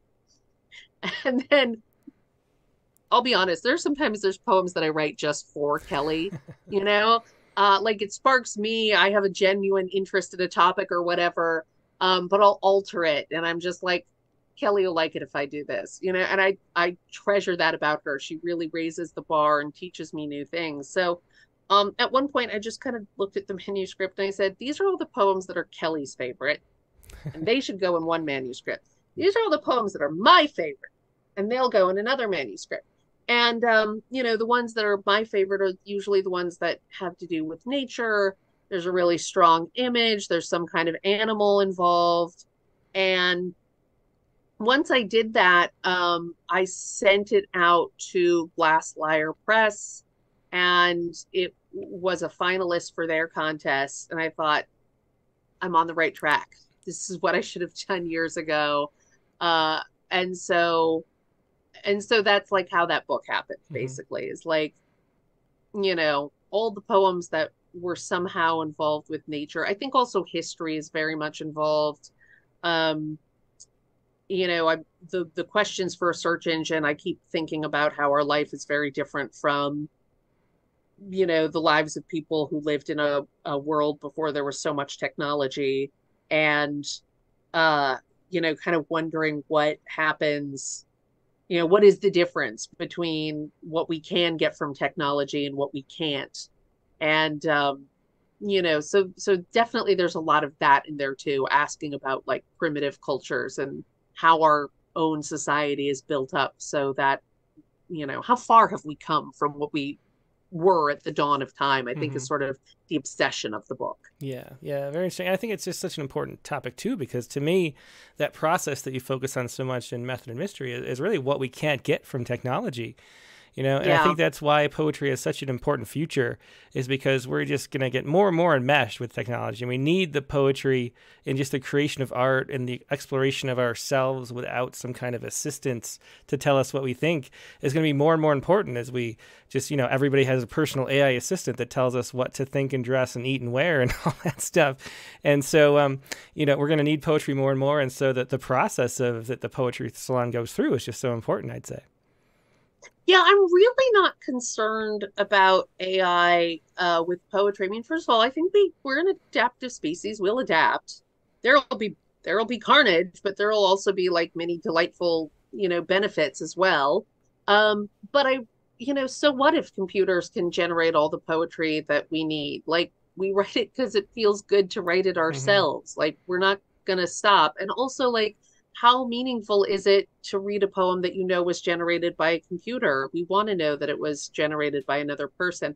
I also think it would be really fun to think of all AI poems written by AI, but then also judged by AI and read by AI. Like, the computers are going off in their own world, like creating their own like poetry economy that only they are part of. I love this idea that the computers start writing poems to each other. Yeah, well, to me, it seems like, it's going to be that AI can write poems, can plagiarize beautifully. And so it can write any kind of poems that can pass as poems. And so everyone's going to be faking it. There are going to be so many students faking it and things. And it's going to divide the world between people who are focused on the product and people who focus on the process. And the people who care about the process and that act of self-discovery and understanding and getting in touch with yourself more, that's the real value. And that just becomes all the more prominent as we can really fake product more and more easily. Well, and I think this is, if I understand it correctly, the way that AI works is it takes everything that's been made and then it synthesizes it. So it won't be able to create anything new. So like, I don't know if there's a new thing, a new invention in the world, a new word that we start using, and there hasn't been any usage of that word in the past. I don't know if AI will be able to generate poems about it in the future. Could be wrong, very much above my pay grade here. But if that's the case, then we will always need human beings to generate the new material, because AI can only recycle it. And when you think about it, I mean, that's what poets are doing anyways. Like, none of us, we're all stealing words out of the dictionary and just rearranging them in new ways. Yeah, and we were all training on, large language models of all the books of poems we've read. And the biggest advice to poets is always read, read, read. And so, I mean, that's what we're doing, is we're building our own, linguistic model of how poems can work and how sentences can be put together. And so, there's that aspect of it too. I want to talk about one more thing, and we're past time, but I really wanted to ask you about one thing, because I do a prompt at the end of every episode. Your book, Method and Mystery, is like half prompts. It's like so much of it is prompts. So what do you think goes into a good prompt, and how can I make my prompts better? Oh my gosh. Well, okay. I have to credit the book, Free Play by Stephen Nekmanovich. Probably one of the most useful books that I encountered in my Psychology of Creativity program. Oh, I also want to give a plug to Michael Tuney's book and blog, Structure and Surprise. Not part of my Psych of Creativity program, but it's, to me, like the Bible on the Volta, and probably one of the most super useful craft books I've ever used for editing. So just want to give a shout out there. but yeah, um, nope, totally lost it. What were we talking about? What was the question? Oh yeah, How to prompts. make What goes prompts? into a good Yeah, prompt? yeah, exactly. So Nachmanovich would say in Free Play that you need two constraints. You need two rules, two things that you are working against or, working towards. Um, and any more than that is going to destroy your creativity, and any fewer constraints is going to give you too much Oh, freedom. that's interesting. Mm-hmm. You know? Yeah, we're really like we're very big on freedom. We think how great it is, but I think Katharine Hepburn said, like, without discipline, there is no freedom. So it's like, yeah, you have to have this balance between freedom, between having a structure for something and then the openness to be surprised. But you also have to like have a focal point. And to me, I'm a little all over the place. I think about, what I'm eating for dinner while I'm eating breakfast. To me, one of the great benefits of poetry and getting into flow is getting focused. So I really live for prompts. I'm able to write because I have prompts, because I have structure. So if I'm sitting down at my writing desk and going, what do I write about today? There's just 8 million things. What is it the Taoists say? It's like the 10,000 Mm-hmm. things. Yeah. So yeah, there's the 10,000 things invading my head. But if I sit down and I think, or I get a prompt, or someone gives me a prompt and is like, let's write a sonnet about apples, I will zone out some of those 10,000 things. I'll focus in on one, and then really being able to focus in on that one, that's when I get happy. That's when I can get into flow. And it's not that like sonnet is important or apples. It's the fact that I've gotten two little, like, what is it? The bumpers in the Oh, yeah. bowling alley that just help guide me towards like the singular point of focus. That's what's really just satisfying about the experience, So I will give this, and this is kind of something I think William Stafford did. I'm getting it from Naomi Shihab Nye. So probably some loss in translation, but he would write down sensory details every morning and then pick a philosophical quote of some kind and then write using sensory details and a philosophical quote. I have this variation. It's, write down some sensory details that are on your mind. And that could be stuff you saw yesterday, but it might be the dream you had last night. It might be what you saw on the news. It might be just like an old memory that's come up for whatever reason, whatever's on your mind, but the sensory details of it. And then you pick a poem at random, right? So it might be like, open an old copy of Rattle and read a poem at random. Poem a day, anything like that is really useful. Just pick a poem at random, read it, pick a line from that poem and use it to start your poem, right? If you don't have a book of prompts or you've exhausted them or whatever, this is an endless supply of prompts. You can do it from anywhere, and as much as anything works, it always works, right? And you'll never run out of prompts if you do it this Mm-hmm. way. So that's like the most useful thing that I can offer to people. Yeah. Well, great advice. Thanks so much. I'm going to take that in mind when I make prompts in the future. You will see my 1 lane prompt at the end of the show. Oh, great. But anyway, let's close up. I mean, it's been a while. Let's do the last poem that you're going to read. Yeah, absolutely. I would like to read the one that was in Rattle, if I may. Yeah, definitely. Yeah, and I can pull that one up. I bet I can.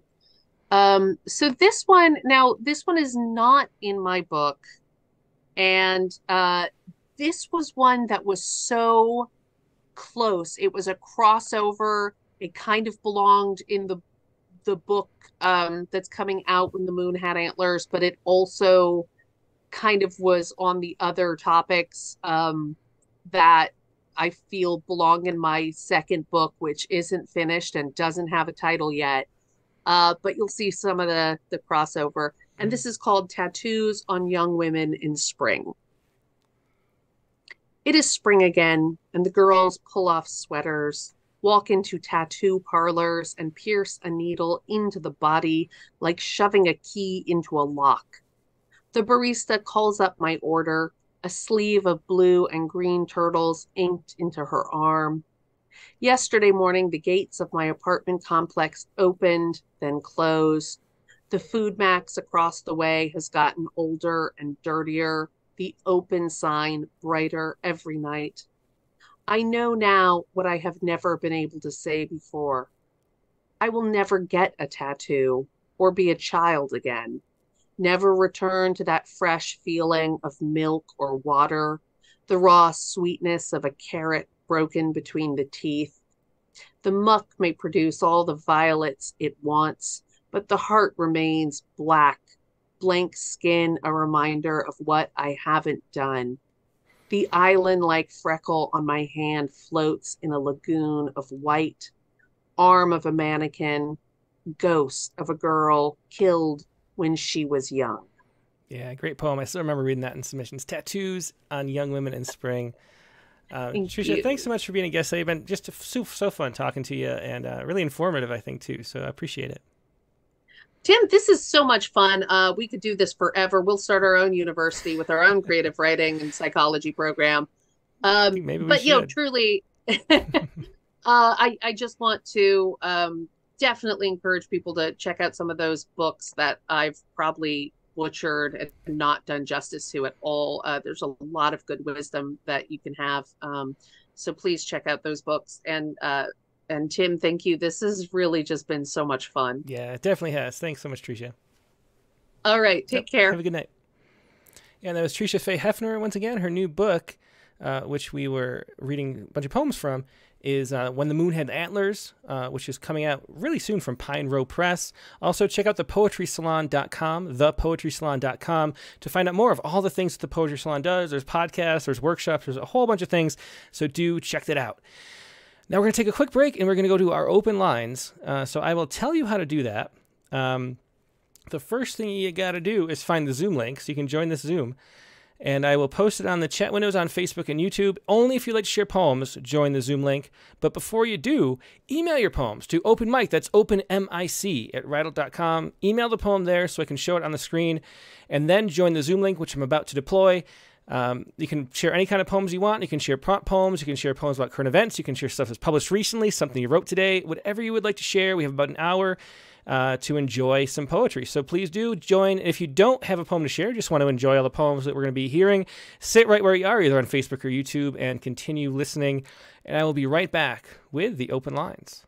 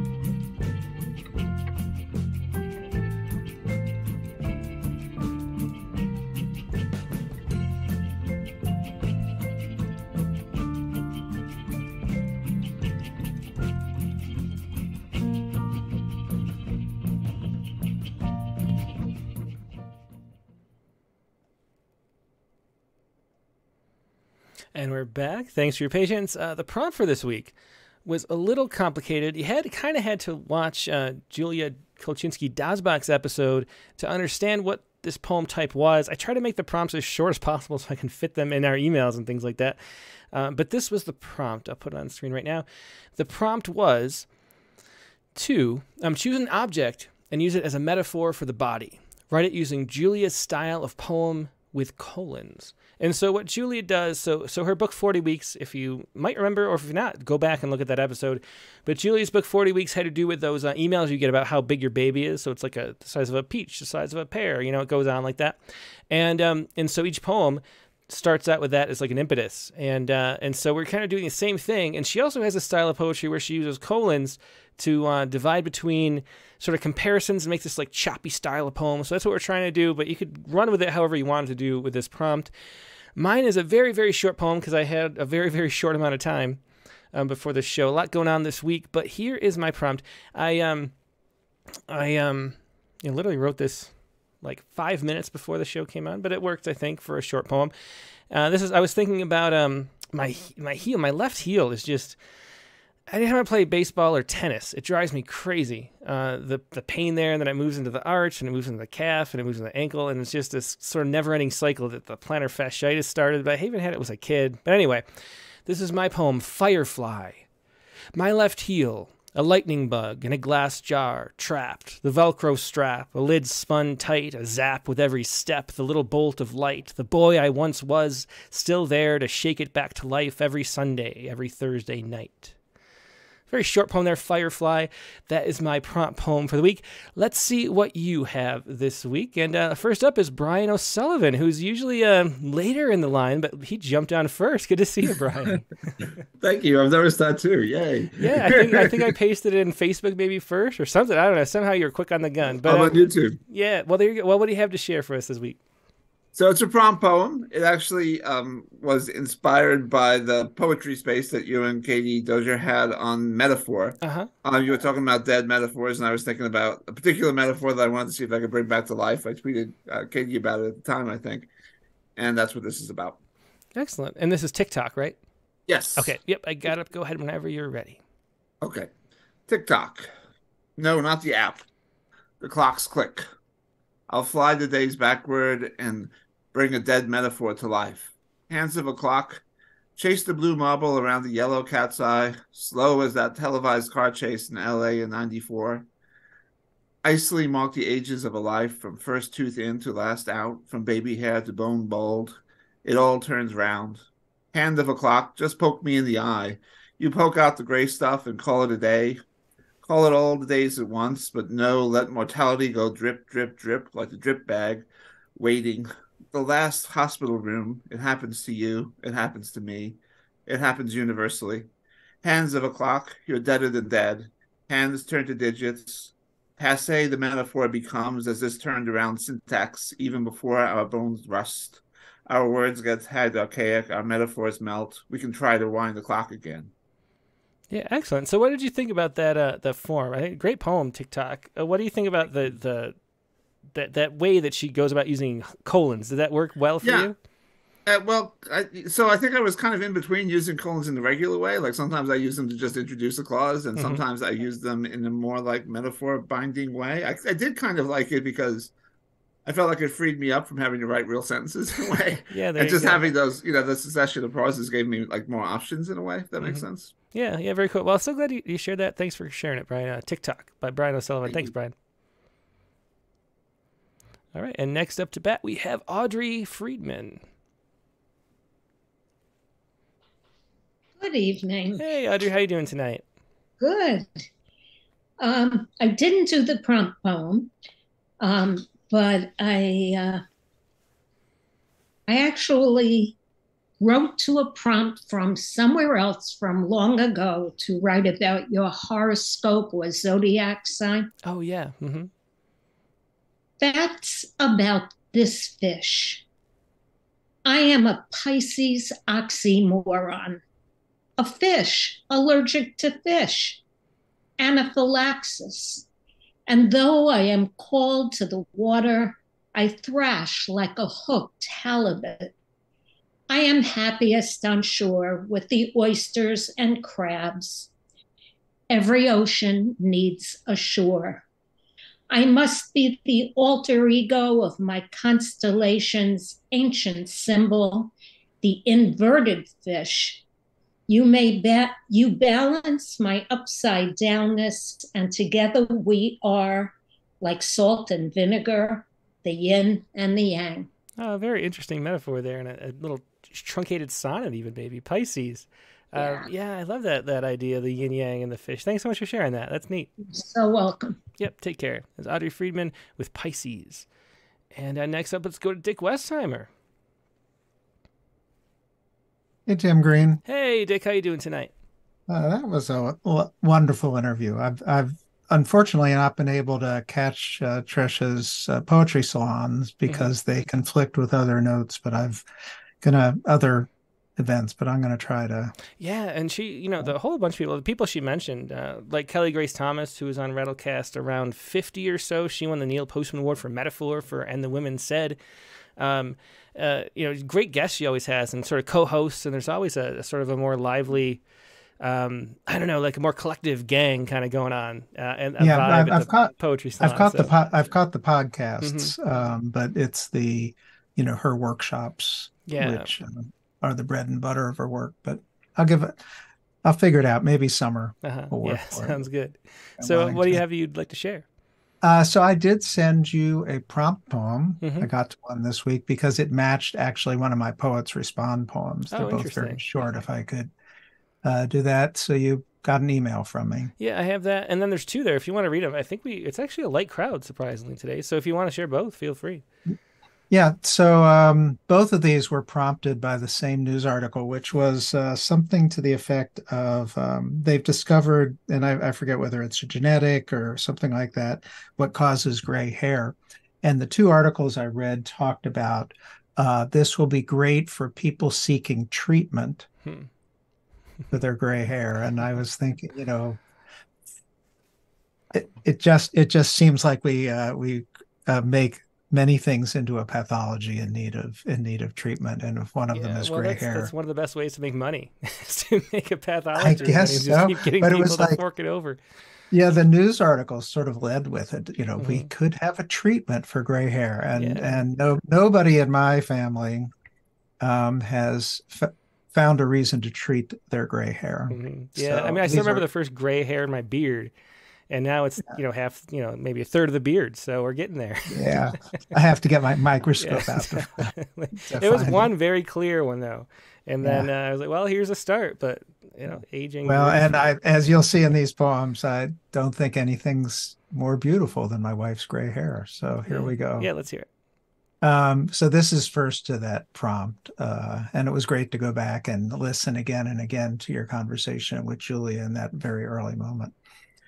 Aging in place, hair, gray, crazy, the way it grows, wires, hot, the feel of fire, brush, lips, taste, hips rise, hands full, heat pulls, bodies, hours, us closer, can't sleep, can't stay, here, awake, can't make, hard, love, waits and waits until day, awake, no ache, nothing blue, just gray, the same, flash, skin and hair, hand on hip, you, me. Yeah, great use of that form. And what did you think about writing it in that form? Because I was thinking as I was doing it that it made it a little harder to write. But I was thinking that if there's a poem that's not working, it might be a great way to revise into that form. Take the snippets and sort of move them around and play with them that way. What was your experience like? Because it's new to me. I've never seen that fragmented structure kind of kept breaking me up. I've done a few poems that have backslashes in between, but I tend to put those in afterwards. This, I was really thinking about what Julia was talking about sort of like almost like the Uber metaphor of connecting two things that are way different. But letting that, I think you talked about it being like the SAT, I forget. Simile test thing. I don't know what they're called, but this is to this is that something is to something yeah. is something. And so I was thinking about, how both connected, and so it was actually generative for me. It was not I think I will use the tool, but this time I sort of like abused it. Maybe I just totally let it take. And then you have another poem, Gray. So let's so same thing. This was the PR poem. Gray. My obsession is not with your gray hair. It is with you, the wildness inside, the way your body lets the untamed light spill out, your unruly mane, your rivers of wrinkled skin, the shuddering, and that laugh you let loose when I surprise us coming again, igniting after so many dry months. Every day we age, I find a new way to love you, even when everything hurts. Yeah, great ending there. That was Gray again, to go with Aging in Place 2 by Dick Westheimer. Thanks so much, Dick. Always a pleasure. Yeah, thanks, Tim. Yep. Bye-bye. Take care.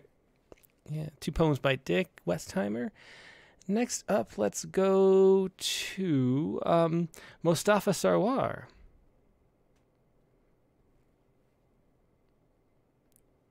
Oh, you're still on mute, so hang on. You got to unmute yourself.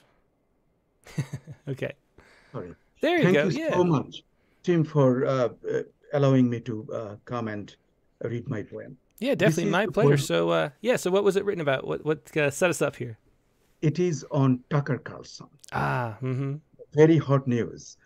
The poem I sent to you, that was titled, But Tucker, Welcome, interrogation sign, am I facetious? But today I changed it after the morning news. The title is now, But Tucker, Goodbye, exclamation, am I facetious?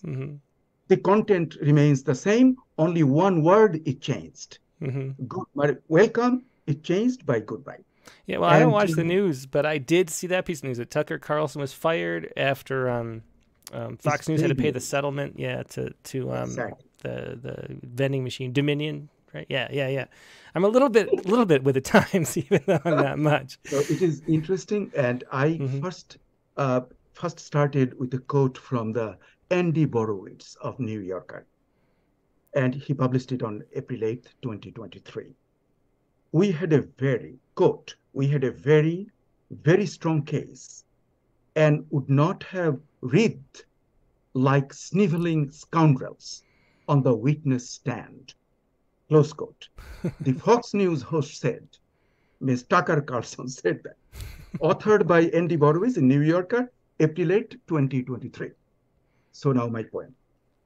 Your melodious high-octave rendition from the self-proclaimed fair and balanced TV network, having the namesake of the most cunning thief on our wretched planet, dwelled by QAnon. I enjoy high-pitched rendition, apparently gender-neutral, the abstract antimatter of Hermes, who declared in the open theater of Parthenon, no lies, smugness absolutely banned, pomposity out of question. I have been an audience to your truth-telling in the open and reading the alternative facts in your boss's testimony in Dominion lawsuit. You can't be wrong. I could not stop laughing. Heartfelt thanks for giving so much pleasure in a time when pleasure, a runaway bride, escaped to the back hole of the black hole. But Tucker, goodbye. Am I facetious? That's my point. Yeah, very fun poem. It's so fun to have, have fun with poetry. So thanks so much for sharing that as a real laugh. I appreciate it. Thank you. Yep, thanks so much. Yeah, and that was Abu Sarwar with, or Mostafa Sarwar, I should say, with But Tucker Goodbye, Am I Facetious? Yeah, thanks so much. Next up, let's go to Bishwajit Mishra. Hi, Tim. Good evening, everybody. Good evening. How are you doing tonight? I can't see you. I don't know if you want to be on video, but if so... No, okay. let me just... I don't know what goes on. So, you can't see me? No, I can't. I think you need to... There you are. Yeah, sorry. Okay, I hadn't... Yeah, good to see you now. So how are you doing today? Yeah, I'm good, thanks. I just keep it off because when I listen to poem, I'm not a good listener. I close my eyes, so I don't want to disturb. Oh, that's great. And I read here, so I don't want to distract whoever is reading with my facial movement. Okay, so what did you write for us this week? So I have a prompt poem. I'm sorry, last week was in the middle of the day, so I tried to jump in, but I had another meeting. It's tough. It's tough. I think maybe, I couldn't come back. We have fewer people on the open lines. It might be because those extra 2 days fewer to write your poem, too. So. Okay. Okay, so this is the poem called The Tree, the Metaphor. I get this prompt to write about a body part using a metaphor. Feels like a relic dug out of rubbles, a tree reflected in a pond or river or ocean. Do they have reflections? I don't think so. They're too mobile for that. Anyway, the reflection, the roots on top. And the fruit? Is that the fruit or the seed? The whole tree, the trees that were, that are, and that will be.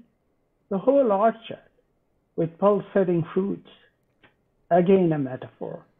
Oh, that's great. Yeah, I love that, the whole orchard as a metaphor there. That's great. Yeah, I mean, I don't know why it came to me, but I have written on these upside down tree in many of my poems. Mm-hmm. It's very, I don't know if everybody's familiar in Eastern spiritual, traditions.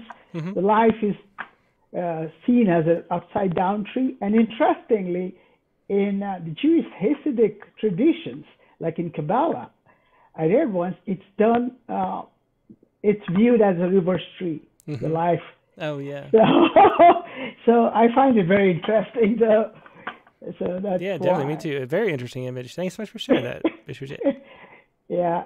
So do you want me to read from the last prompt, the one I had sent? Yeah, sure. Let me. It's a small poem if you have time. Yeah, let's do it. I'll try to. From last. It's called Desert. Yeah, desert. Dessert. Let's do that too. A dessert. And what was the prompt last week? Just refresh my own memory because I don't remember. It's from your camera reel. Oh, that's right. Yeah, camera reel photo. So we have Bishwajit's camera photo here.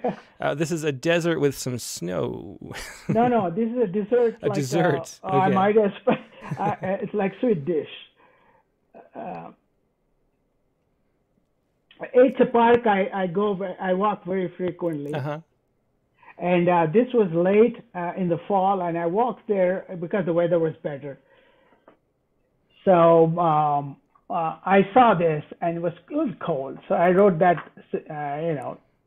on that day. Okay. So I used that as I didn't do much based on the prompt because I love writing poems there, and they're almost like prompt, ekphrastic poems, and they're very simple narrative flows. Anyway, a dessert. Kindly nature slides in a cheese slice between hot toast, and I don't let it go by, walking into the park that I frequented on warmer days when I must have sampled many offerings that I tried to retain feebly in casseroles. A lucky chance today when I sit on my magic rock, surveying the altered landscape, snow sticking out randomly at some spots, more gathered on the edges of the pond. Did they learn that from us? As I savor the end of the meal treat, just before the restaurant shut for the season. Oh, great ending there. Yeah, I really like that prompt, getting to see everybody's camera rolls and what you're taking photos of. Yeah, this is my favorite part of writing. I love those poems. They're simple, but I see it in the park and I write. I go to the pond, whatever I see like haiku, I just write. I love that part. Yeah, that's great. Well, me too. Thanks so much for sharing that. Yeah, thank you. Have a good night. Always a pleasure. Okay, bye-bye. Yep, bye. Yeah. That was Bishwajit Mishra with 2 poems of dessert. And the first one was called, what was the first one called? The first one was called, The Tree, the Metaphor. Okay, now let's go to Brent Stauffer next. Hey, Brent, how you doing tonight? I'm good. Can you hear me? I can, yeah. It's got low bandwidth, but it got you on a small screen. So if it gets worse, I'll tell you to just turn off your video. But for now, it's good. Okay, good. Well, it's been a really fun night. Really enjoyed the interview and the poems on the open line have been really good. This prompt was really interesting.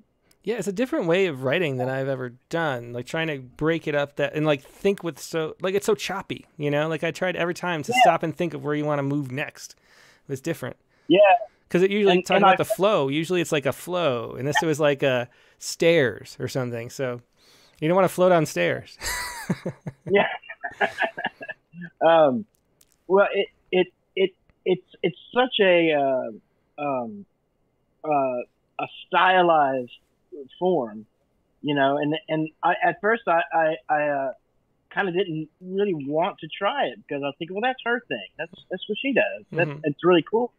But do I want to just? But anyway, it was really fun to try, and really did influence how.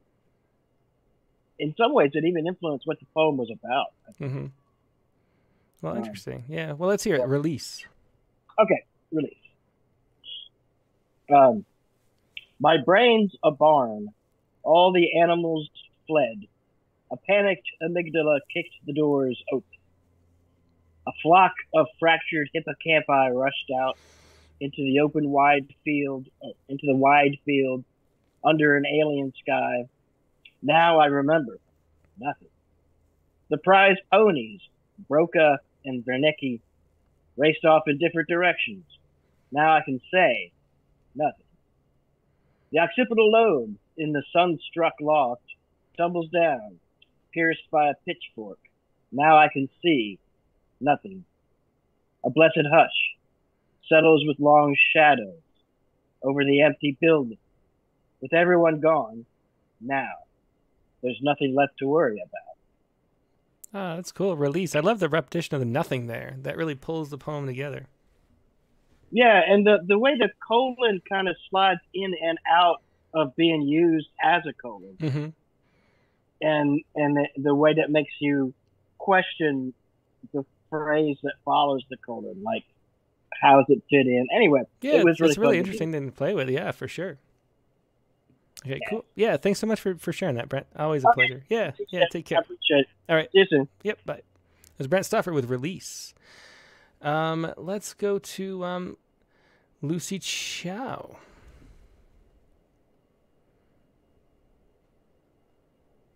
Hello, Tim. Hi, Lucy. How are you doing tonight?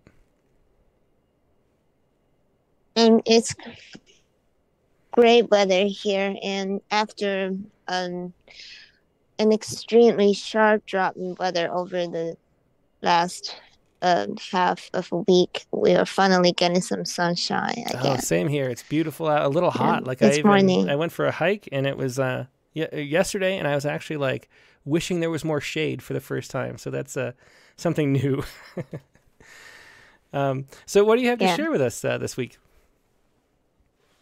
I've got a prompt poem, and I think Julia offered in very interesting and I guess a little queer exercise for us, but it's also intriguing to watch what I myself got out of it. Yeah, me too. I'm looking forward to hearing it. Let's see. I wrote about fruit as a metaphor for the body, as Julia did, but it's a little foray into the tradition of quince, Aphrodite's golden apple. is said to have been quince, a very old, ancient, traditional kind of fruit before, things like apples or pears. Oh, that's really interesting. I didn't know that. Okay, yeah, let's hear it. Go ahead. I'll read the poem. Quince.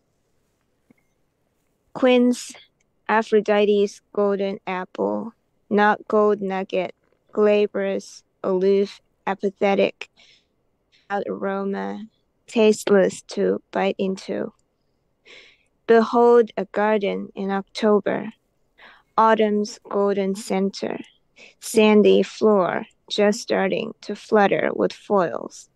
Thereupon strewn fruit, size of a baby's fist, color of tart hard apples, awkward pebbles, unsleeked by river flow, mossed with aureate lanugo, newborn's fair brow, fingertips titillated by fuzz, scuffed off so easily they invite to be written into.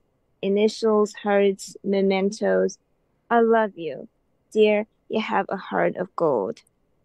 A lad stole one from the sacred fane of the goddess of love, scrawled a maze clandestine bow, tossed it aside, dancing his eyes, caught by the virgin's unvigilant nerves, said, gullibly glad, could you read this for me? What does it mean? Before she knows, the word slipped from the fruit skin onto her tongue tip, slipped free. The apple speaks for her, words never too sad, unspelled, bodies willing and wild, firm and fibrous, sinews reluctantly carved onto, carved words die, with mellowness of decay. Frost bleeding makes them mushy with age. A tender touch collapses skin, flesh wisps of sleety mud. Spindrift, no words of lust can live in slush. Now cold hungry birds suck. I hold a young golden one in hand, scrub off velvety skin, slice pale hard heartwood, soak it, simmer to gold vermilion, flaring fumes of tart fragrance, gobble a spoon of gloriously grained mahogany. Oh dear, dear, dear honey, telltale golden apples, ecstatic blush, bodies red jelly palpitating in the cauldron, making candid, clandestine crimson, crying with pain, terror, joy, bleeding with love, body, pure crucible of blood. Yeah, very interesting. Thanks so much for sharing that, Lucy. I love the way that the form makes the alliteration stand out too. It's really interesting, and your poems are always so rich, full of images and details. Thanks for sharing that. Yeah, thank you, Tim. Yep, have a Bye. good day. Yeah, have a good day. Yeah, it was Lucy Chow with quince, which is another thing I didn't know, that Aphrodite's apple was a quince. Next up, let's go to Nivedita Karthik, who I think it's early in the morning where she is. Hey, Nivi, are you there? I think Nivi was having some trouble with the audio. Let's see. If not, we'll just break off the Zoom and hey, Nivi, are you there? Hey, Tim, it's Nikita. Oh, it's Nikita. Oh, sorry. Yeah. Oh, Hi, Nivedita was here earlier. Oh, so it's Nikita Parekh. Great to see you too. Hi. Yeah. And you're in India too, though, aren't you? No, I am currently in Scotland. I'm a writer in at the University of Stirling. So I'm calling in from Scotland, and it's 3 a.m. right now. So yeah. Oh, excellent. Well, so glad you could join us. Did you stay up late, or are you up early, or what? How does the explanation for this? So what do you have to share? So I have a poem. It's about you know how a spoken word poem, it changes the whole feel of a poem, and I have a great respect for people who do spoken word poetry. So it's about that. It's called On Reading a Poem Aloud. Oh, excellent. Yeah, let's hear it. On reading a poem aloud, just the way a poem explodes mid-air.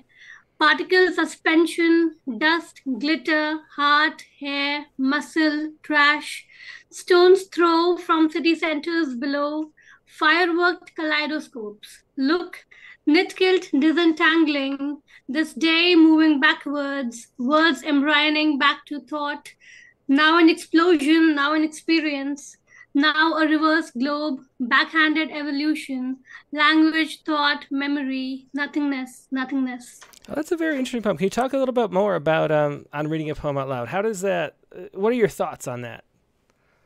Yeah, so I had a reading at a poetry cafe here in Scotland, and I saw somebody read a poem, and it's just the way, when a poem is transferred from a page to, open air, essentially. When you're reading it aloud, it changes the whole feel of the poem. Mm-hmm. It becomes alive in a way, and that entire experience of listening to somebody reading a poem aloud, it was kind of about that. Yeah, excellent. Yeah, it definitely. I think of the words on a page is like sheet music to the actual poem, which lives in the air. That's how I always think of it.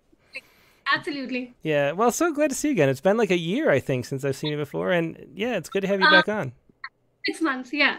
Yeah. Awesome. Well, take care and great to see you. Good day. Yeah. Have a good night. It's very late there. Okay. Yeah, that was Nikita Parekh with on reading a poem aloud.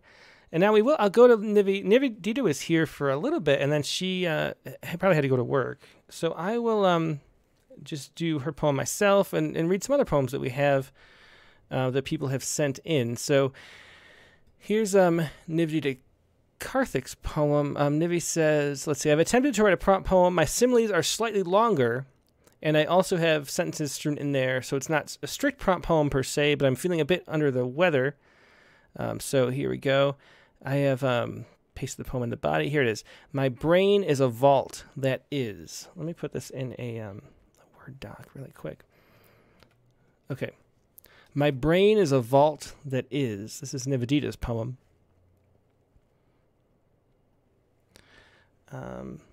Here we go. My brain is a vault that is endless like the universe. Sorry, I'm trying to get this. There. Okay.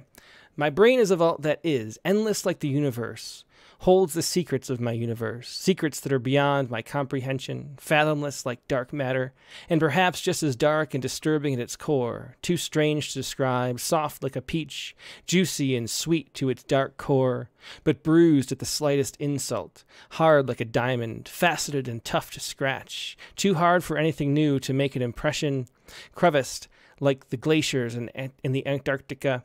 One misstep and a memory falls through the cracks, never to be retrieved again. Oh, that's great. I love the ending. One misstep and a memory falls through the cracks. That's really cool. My brain is a vault that is. Thanks for sharing that. Great prompt poem, Nivedita. And let's see what else we have. We have a few more people who emailed their poems in.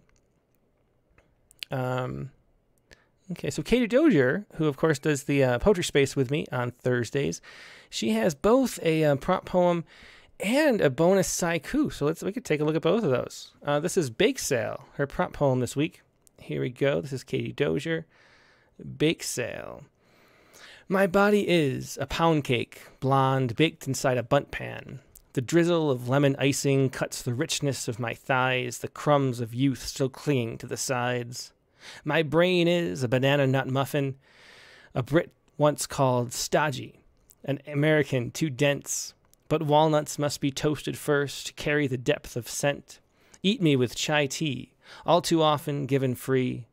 My heart is a plate of cookies with scorched sides, but the chocolate chips are still gooey underneath the sea, a rainbow sprinkles splashed on by my daughter's glee.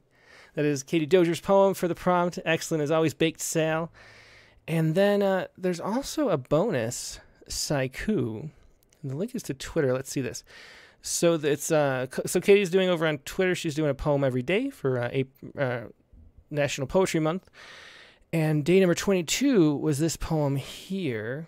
There we go, if you can see it. And so he says, perusing the strange news section of NPR, I came across an article about the evolution of cockroaches that I then, for some reason, read and wrote a haiku about. And the article... Oh, here's the article. If you scroll down farther, that would be helpful. These cockroaches tweak their mating rituals after adapting to... Yeah, let me read the whole article. These cockroaches tweak their mating rituals after adapting to pest control. Oh, yeah, that's right. So what it was that we humans use sugary poison to both lure the cockroaches in and then kill them. And so as a result, this has cramped the bug's sex lives. But now some cockroaches appear to have tweaked the recipe for the sweet substance that males use to woo females. So traditionally, males make something sweet, they secrete something, and that lures the female in to mate. And so that's what we've taken advantage of is pest control. But now we've adapted to pest control. I mean, and there's that. And then they've changed the recipe for their mating snack, I guess you could say. So here is the actual haiku from Katie. Right here. Sugar now tastes bitter, nuptial gift. Sugar now tastes bitter, nuptial gift. That's a great haiku from Katie. And I should mention, too, that the topic on the Poetry Space this week is haiku. So if you'd like to have a roundtable discussion, just chatting with people about haiku, find us on Twitter, Katie_Dozier on Twitter is where it's hosted. You can also just type in the Poetry Space to listen later as the podcast version. But the Space is a neat app because you can... a neat part of Twitter because you can have a whole bunch of people join in a discussion and kind of moderate it and flow through and have a nice roundtable discussion. Very different than a Rattlecast where I'm just babbling. It's a good way to talk about poetry. So, and that is Thursday at 3 p.m. Eastern Time if you ever want to check it out. The Poetry Space talking about haiku this week. Okay.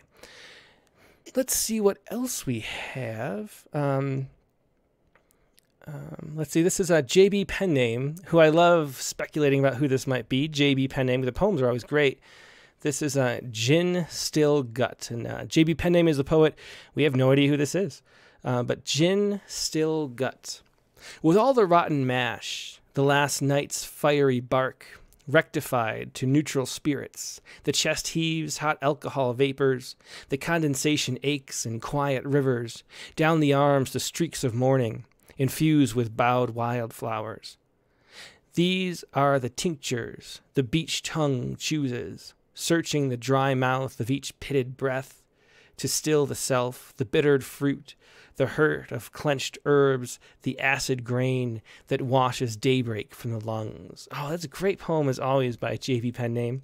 That's why I'd like to speculate who it might be, because the poems are always great. That ending is great. The acid grain that washes daybreak from the lungs. Very cool. A lot of great lines in there. Gin Still Gut. I love that. Thanks for sharing that, JB.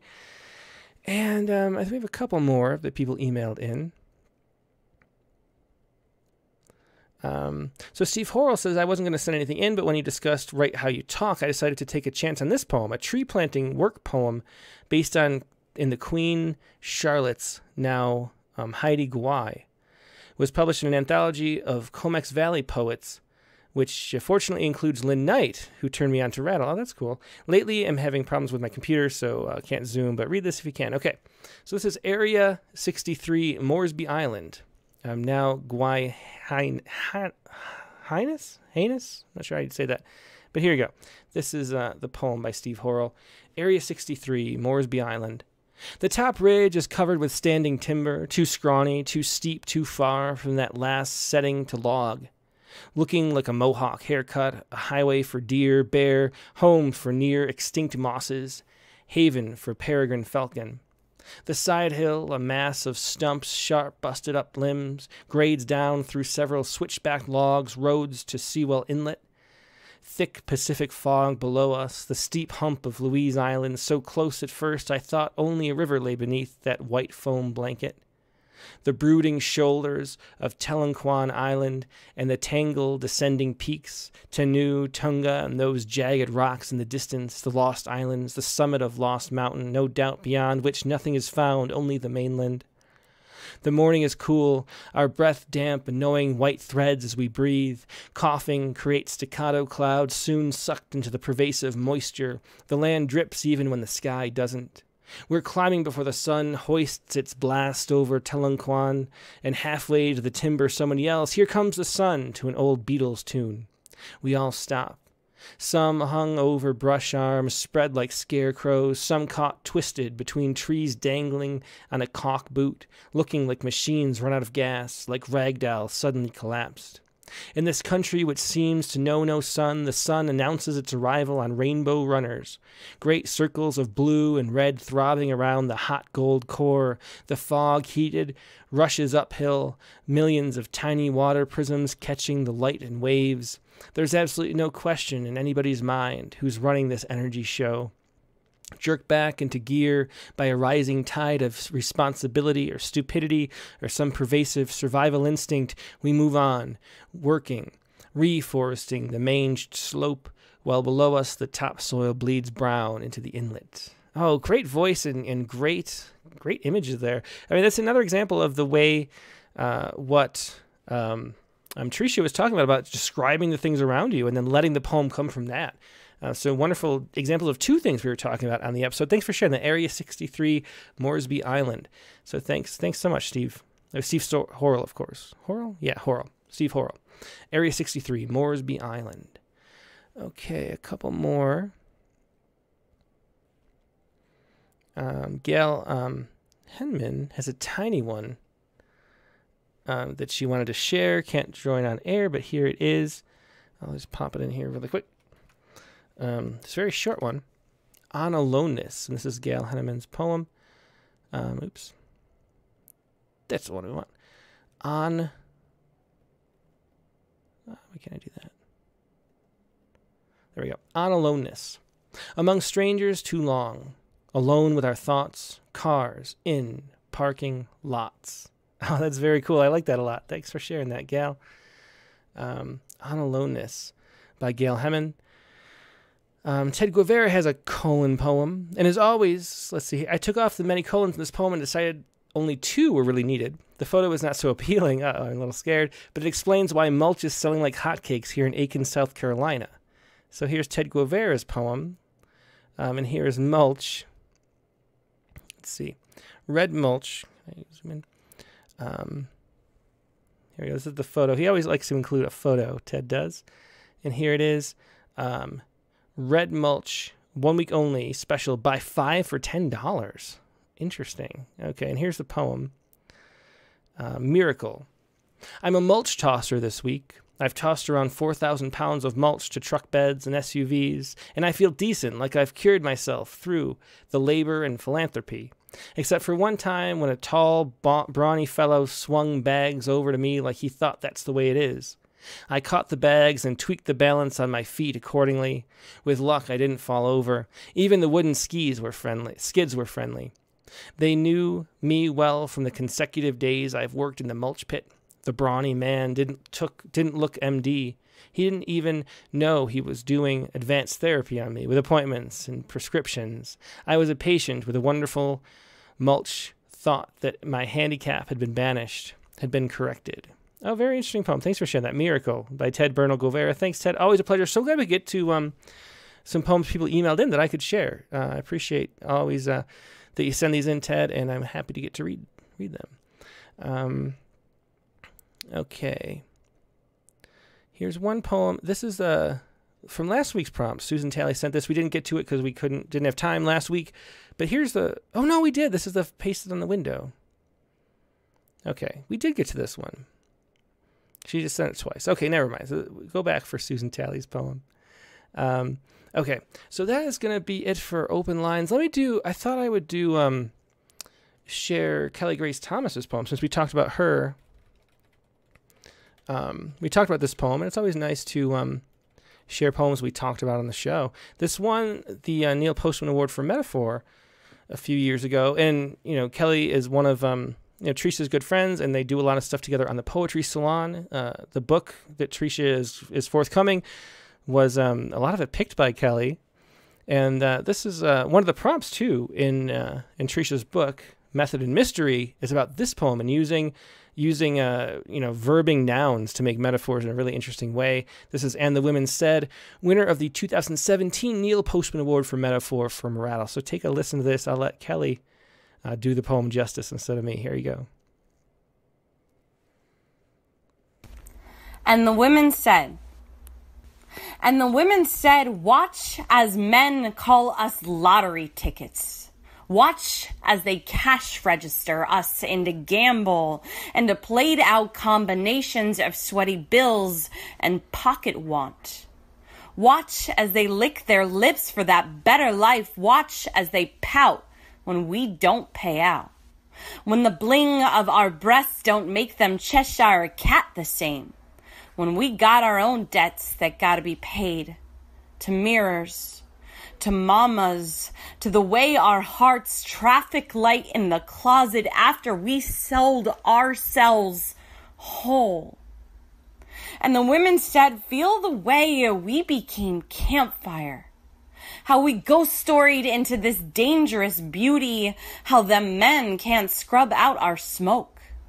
How our blue learned to burn slow, stand still like the moment between begging and maybe.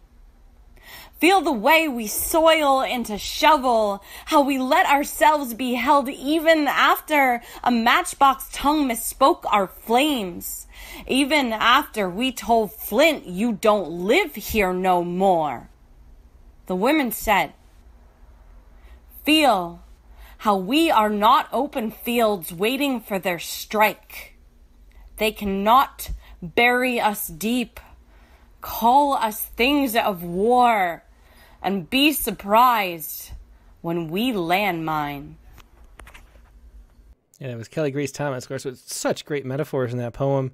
And the women said, they cannot bury us deep, call us things of war, and be surprised when we landmine. I love that cash register us into gamble, too. Great poem there. And the Women Said by Kelly Grace Thomas. Okay, let's go wrap up the show now. And let's go to this week's Saiku. And the Saiku is an interesting story that I came across. It was this from NASA. And I sort of do a double take reading this article. Here we go. Hubble sees a possible runaway black hole creating a trail of stars. Imagine that. There's an invisible monster on the loose barreling through intergalactic space so fast that if we're in our solar system, it could travel from the Earth to the Moon in 14 minutes. The supermassive black hole, weighing as much as 20 million suns, has left behind a never-before-seen 200,000 light-year-long contrail of newborn stars, twice the diameter of the Milky Way. It's likely the result of a rare, bizarre game of galactic billiards among three massive black holes. So, really interesting thinking of this massive, like supermassive, and I may even call it ultramassive. It's about the size of our entire solar system. And it's barreling through space, flying through dust, and spitting out stars behind it. So, pretty amazing image there from the Hubble Space Telescope. Was it still functioning even as Webb is doing its amazing things too? And here is the Saiku that inspired. At the end, even a black hole can leave a string of stars. At the end, even a black hole can leave a string of stars. That is your Saiku for this week, and that is the show for this week. This week's prompt, which we talked about a little bit, I said it was a one-dimensional prompt. I'm going to make it easy this time. We had a really complicated one last week. If you look back at Tresha Haefner's poem, Tattoos. We'll go back to this one. It was Tattoos on Young Women in Spring from Rattle.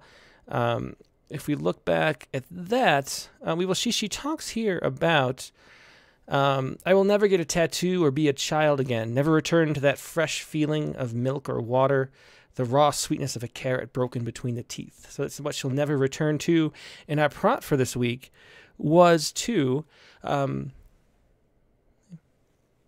here we go. Write a poem about something you will never do. So take that very simple line from Tresha Faye Haefner and think about it. Think about maybe what you might have wanted to do with your life and now what you know you'll never do. Whether you're happy about that or unhappy about that, it's up for you to decide. The style of poem is up for you, but write about something that you will never do. That is next week's prompt, and next week's guest in the Rattlecast is not going to be a single guest. This is a unique episode coming up. Next week's guest is going to be poets from the New Voices anthology, contemporary writers confronting the Holocaust. So Howard Debs put together this anthology with Matthew Silverman, both two people that we have a history with at Rattle. We published Matthew Silverman, and Howard Debs was the Ekphrastic Challenge artist, a photographer. At one point, he's putting together this anthology, New Voices.